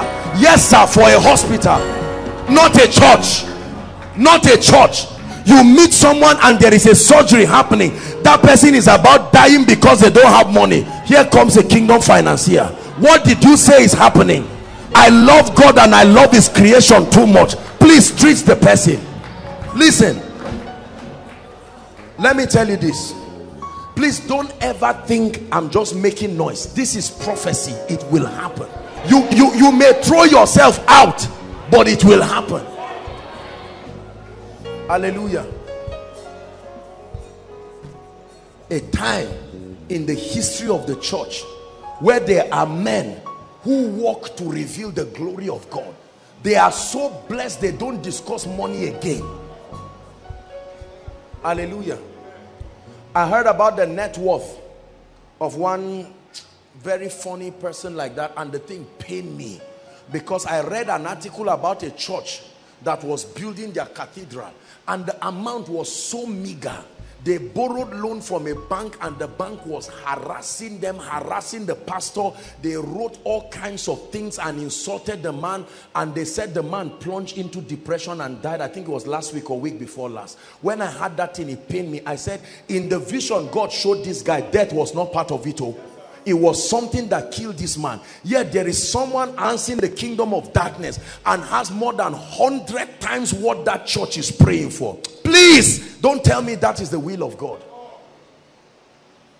Get up in the morning, you are doing this job today, you are doing this one tomorrow. God calls you, say, sorry God, I have to pay my child's school fees. No sir. Some of our parents may not have gotten it right. We don't have to mock them, but you have to stand and say, Lord, for the sake of my children, I will pay this price. Lift your voice and pray. Lord, I pay the price. If my father, if my mother knew better, they would do better.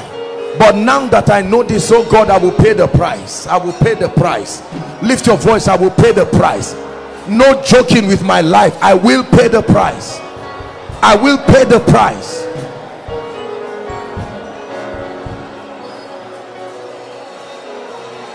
Lift your voice and pray. Engaging the systems of the kingdom.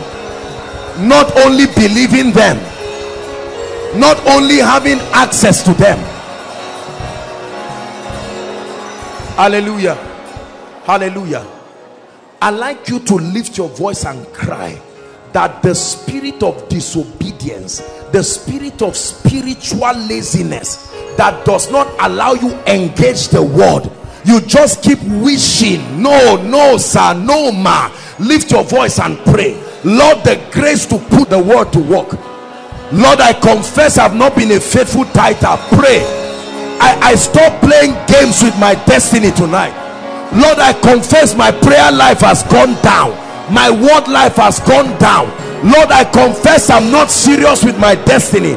As a gentleman, God has called me into ministry, but I'm not giving it the attention it requires. They're admiring people, fighting people, gossiping, and trying to make a name for myself. I settle down with destiny. I settle down with destiny. I settle down with destiny. I settle down with destiny.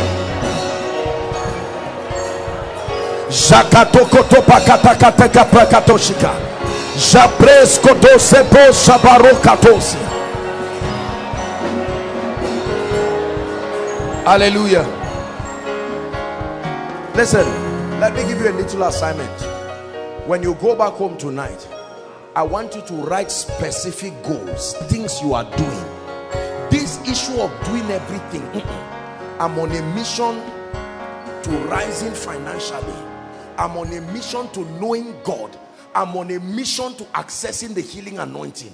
Don't just study randomly and move. No, write things. The Lord is calling me into ministry, and he told me the ministry is starting February next year, but from now till February I am engaging this. I need to know the mystery behind speed. I need to know what keeps members. You write it and sit down. I've not been faithful in tithing. That means I've not had a revelation about it.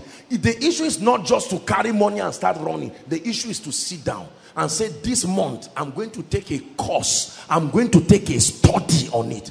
Who has written books in this area? And you sit down. Who has done a very comprehensive, balanced, not hungry, manipulative teaching on it? And you study. That's how you grow. You carry your issue of concern, put it before you, close your eyes to every other thing until that mountain crumbles. Don't leave it. That's how winners work. But all this one of try today, if it's too hard, you turn this direction, you will still meet it there. Stay there and win. Did you hear what I said? Stay there and win.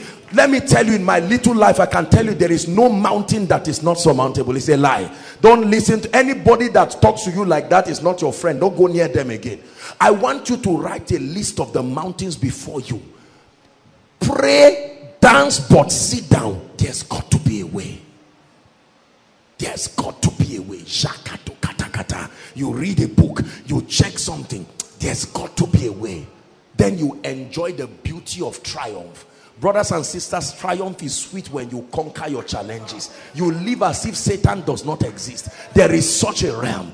It is my desire with all my heart, among other things, that God will bring not just this ministry. He has helped in a measure, not just me, but every one of us, not just to a level of spiritual awakening.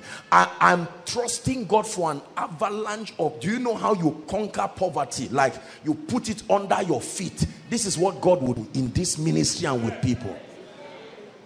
And you watch people serve God. All this obsession for money that runs people to hell. Ladies marrying for money, brothers doing this, people leaving God for money, all kinds of nonsense. And we can focus on God.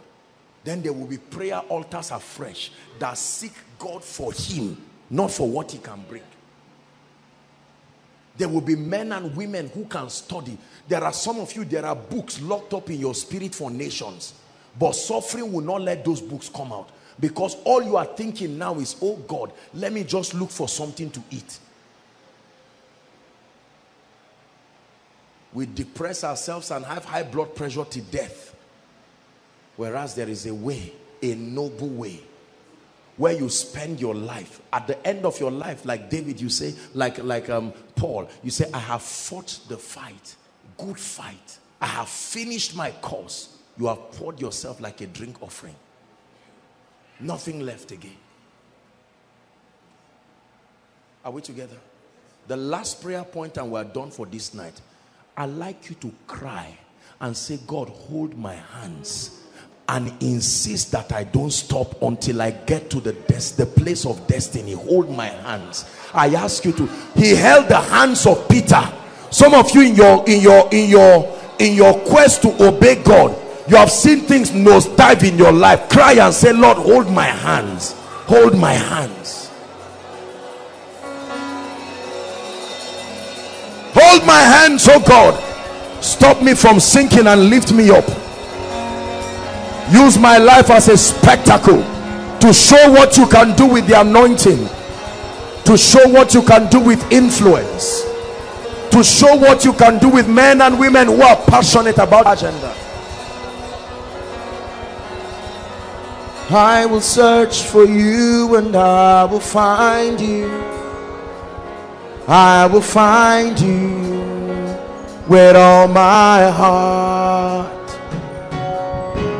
I will lift my hands to you in worship, and I will worship with all my heart. I'm leading a generation to seek him. Lord, we will search for you and we will find you.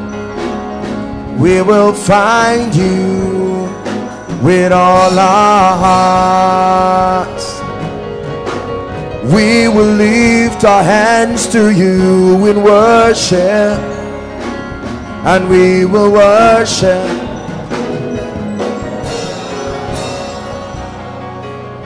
Listen, rounding up, before I make the altar call, listen to me. I want to encourage, hold on guys, I want to encourage every brother here. You are a brother. When you go back home this night, please do this. Go and get a notebook, sit down, use this weekend, please. Thank God there's holiday today, tomorrow, Sunday. Even if it's 1 hour, please just do what I'm asking you to do. Find somewhere alone. Everybody say alone. Not with your neighbor, not group. Find somewhere alone, whether it's one forest somewhere or outside near one tree, one dam somewhere, and just sit down with a notebook and a paper. Don't carry any book. Just go and stay there and say, Holy Spirit, I'm rededicating my destiny, not my life, to you. You are the only one who can help me. This ministry you are giving me, this business, this life, this family is too much for me. I am ready to receive your wisdom, and it will shock you what God will do for you in that retreat.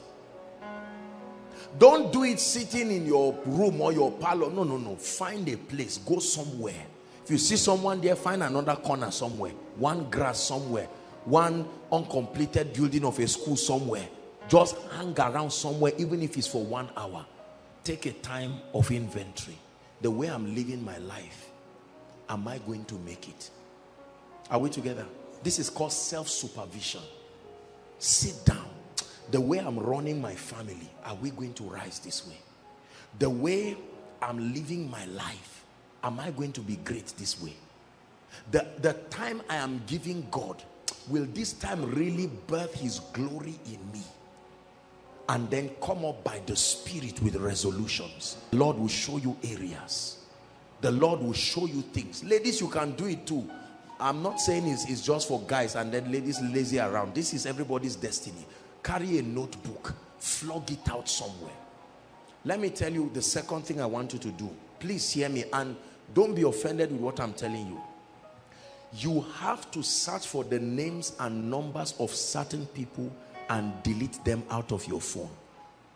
I repeat, you have to search for the names, and the numbers of certain people and do what?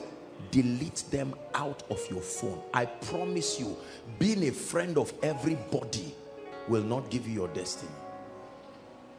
Are we together?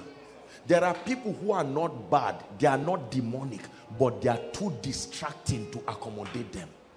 Their distraction to your destiny is not worth it. Let them be. The day you can always recall them, but for now you are on a project. Some of you may need to trust God to get a place, whether off or get a small room with somebody. You just need to pay whatever price it will take to allow you build this great destiny. Are we together? Yes. Some of you may need to minimize certain useless visitations. Visitations that don't make sense. From pillar to post, flying around. No. Some of you may need to minimize movies. I'm not saying movies are wrong. Don't misunderstand me. But let me tell you, you are not going to spend your whole life watching movies and you make it in life. No, sir. Is that true? Some of us may need to minimize sleep. Sleep. Sleep. Snore your way, time is going. You are the Bible says a little sleep, a little slumber, a little folding of the arm, poverty comes upon you like an arm bandit. Some of us may need to minimize food. Please, I'm not saying starve yourself, don't get me wrong. But I'm telling you, gluttony is killing some of us. Killing some of us. Some of us need to reduce your 3 phones to 1. The 2 are not doing anything. They are distracting you. Distracting you. Some of you need to reduce the number of social media platforms, except you are there maybe on business or something. You are on every social media platform. Your phone is beeping per second. Some of us may need to off our phones. That's what you need. For that 1-2 hours, off it. There is nothing that is too urgent. Off it and spend time with God. These are the things that distract people who have potentials of greatness. The Holy Spirit wants to make greatness out of people, but we keep getting distracted. If you can pay this price, I promise you, you may not like me now for what I'm telling you, but tomorrow you will see me and say, thank you, sir. The person who loves you is the person who tells you the truth, no matter how uncomfortable. I love you too much to leave you the way you are. There is a level of anointing you must enter. There is a level of influence you must enter. I want God to do business with you, that you will rise to become a voice for his majesty. This is what he's looking for. Father, we give you the glory tonight. You have challenged us tonight. This is more than a sermon. This is the heart of God pounding on your destiny. The Lord is challenging us very truthfully and seriously. Tonight, there are ladies and gentlemen, men and women standing here. Whilst you heard me teach, the Holy Ghost began to speak to you that you need to correct your life and run to Jesus. Now, please, everyone keep standing, no movement. There are people in this place tonight that are saying, Lord, I need to run to you. Perhaps you're coming here for the first time, and you have always laughed at men of God every time they made altar calls. The Lord is speaking to you that tonight is your own turn. Or at one point you have given your heart to the Lord, but things just went haywire, your life scattered, and you joined it and just, you know, destroyed the path of glory that you were following. Followed friends, followed every kind of thing, made a mess of your life. And you are saying, man of God, can he receive me back? Absolutely. And tonight, wherever you are, our time is gone. I want you to take a bold and a serious step. A bold, and it must be serious. You must come here meaning it from your heart. Wherever you are, inside, outside, please, I'd like you to make that bold step right now and come up, even as we appreciate them. Quickly. Quickly. Lord, I'm tired of playing games with my life. You're welcome. Quickly. Let's clear the way for them as they are coming. Please encourage them. Encourage them.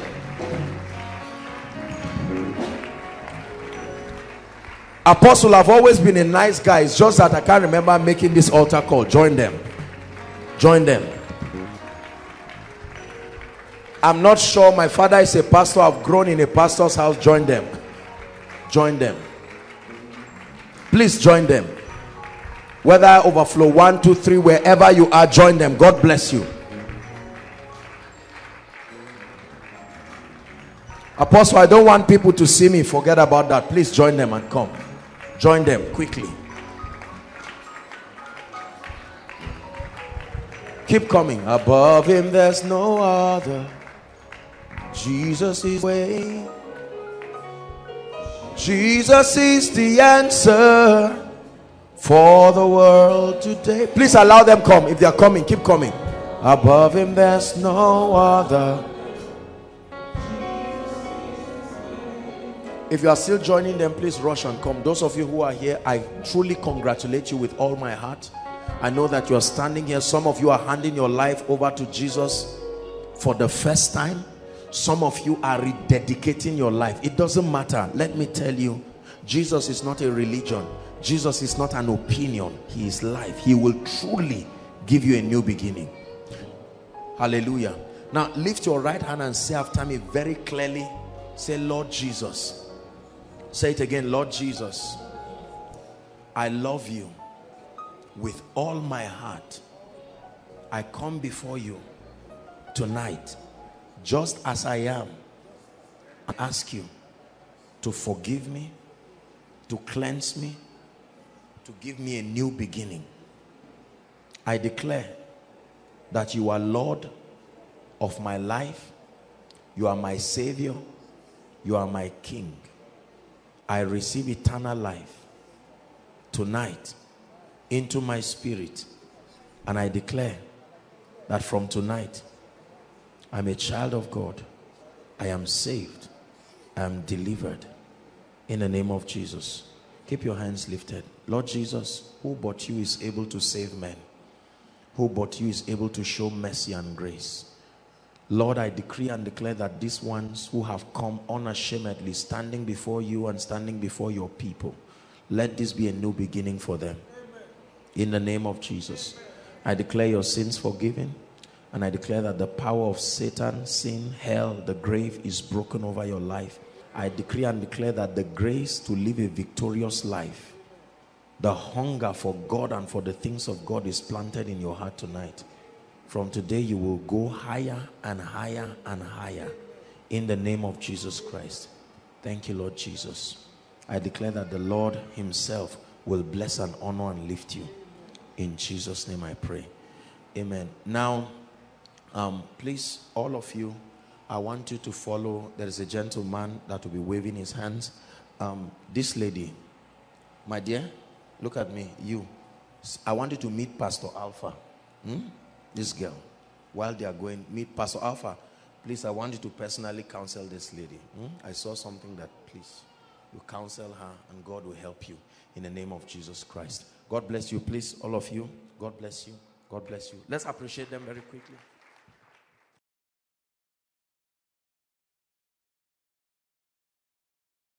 Dearly beloved, I hope you were blessed by this message. I want you to keep doing something for this man of God, our man of God, Apostle Joshua Selman.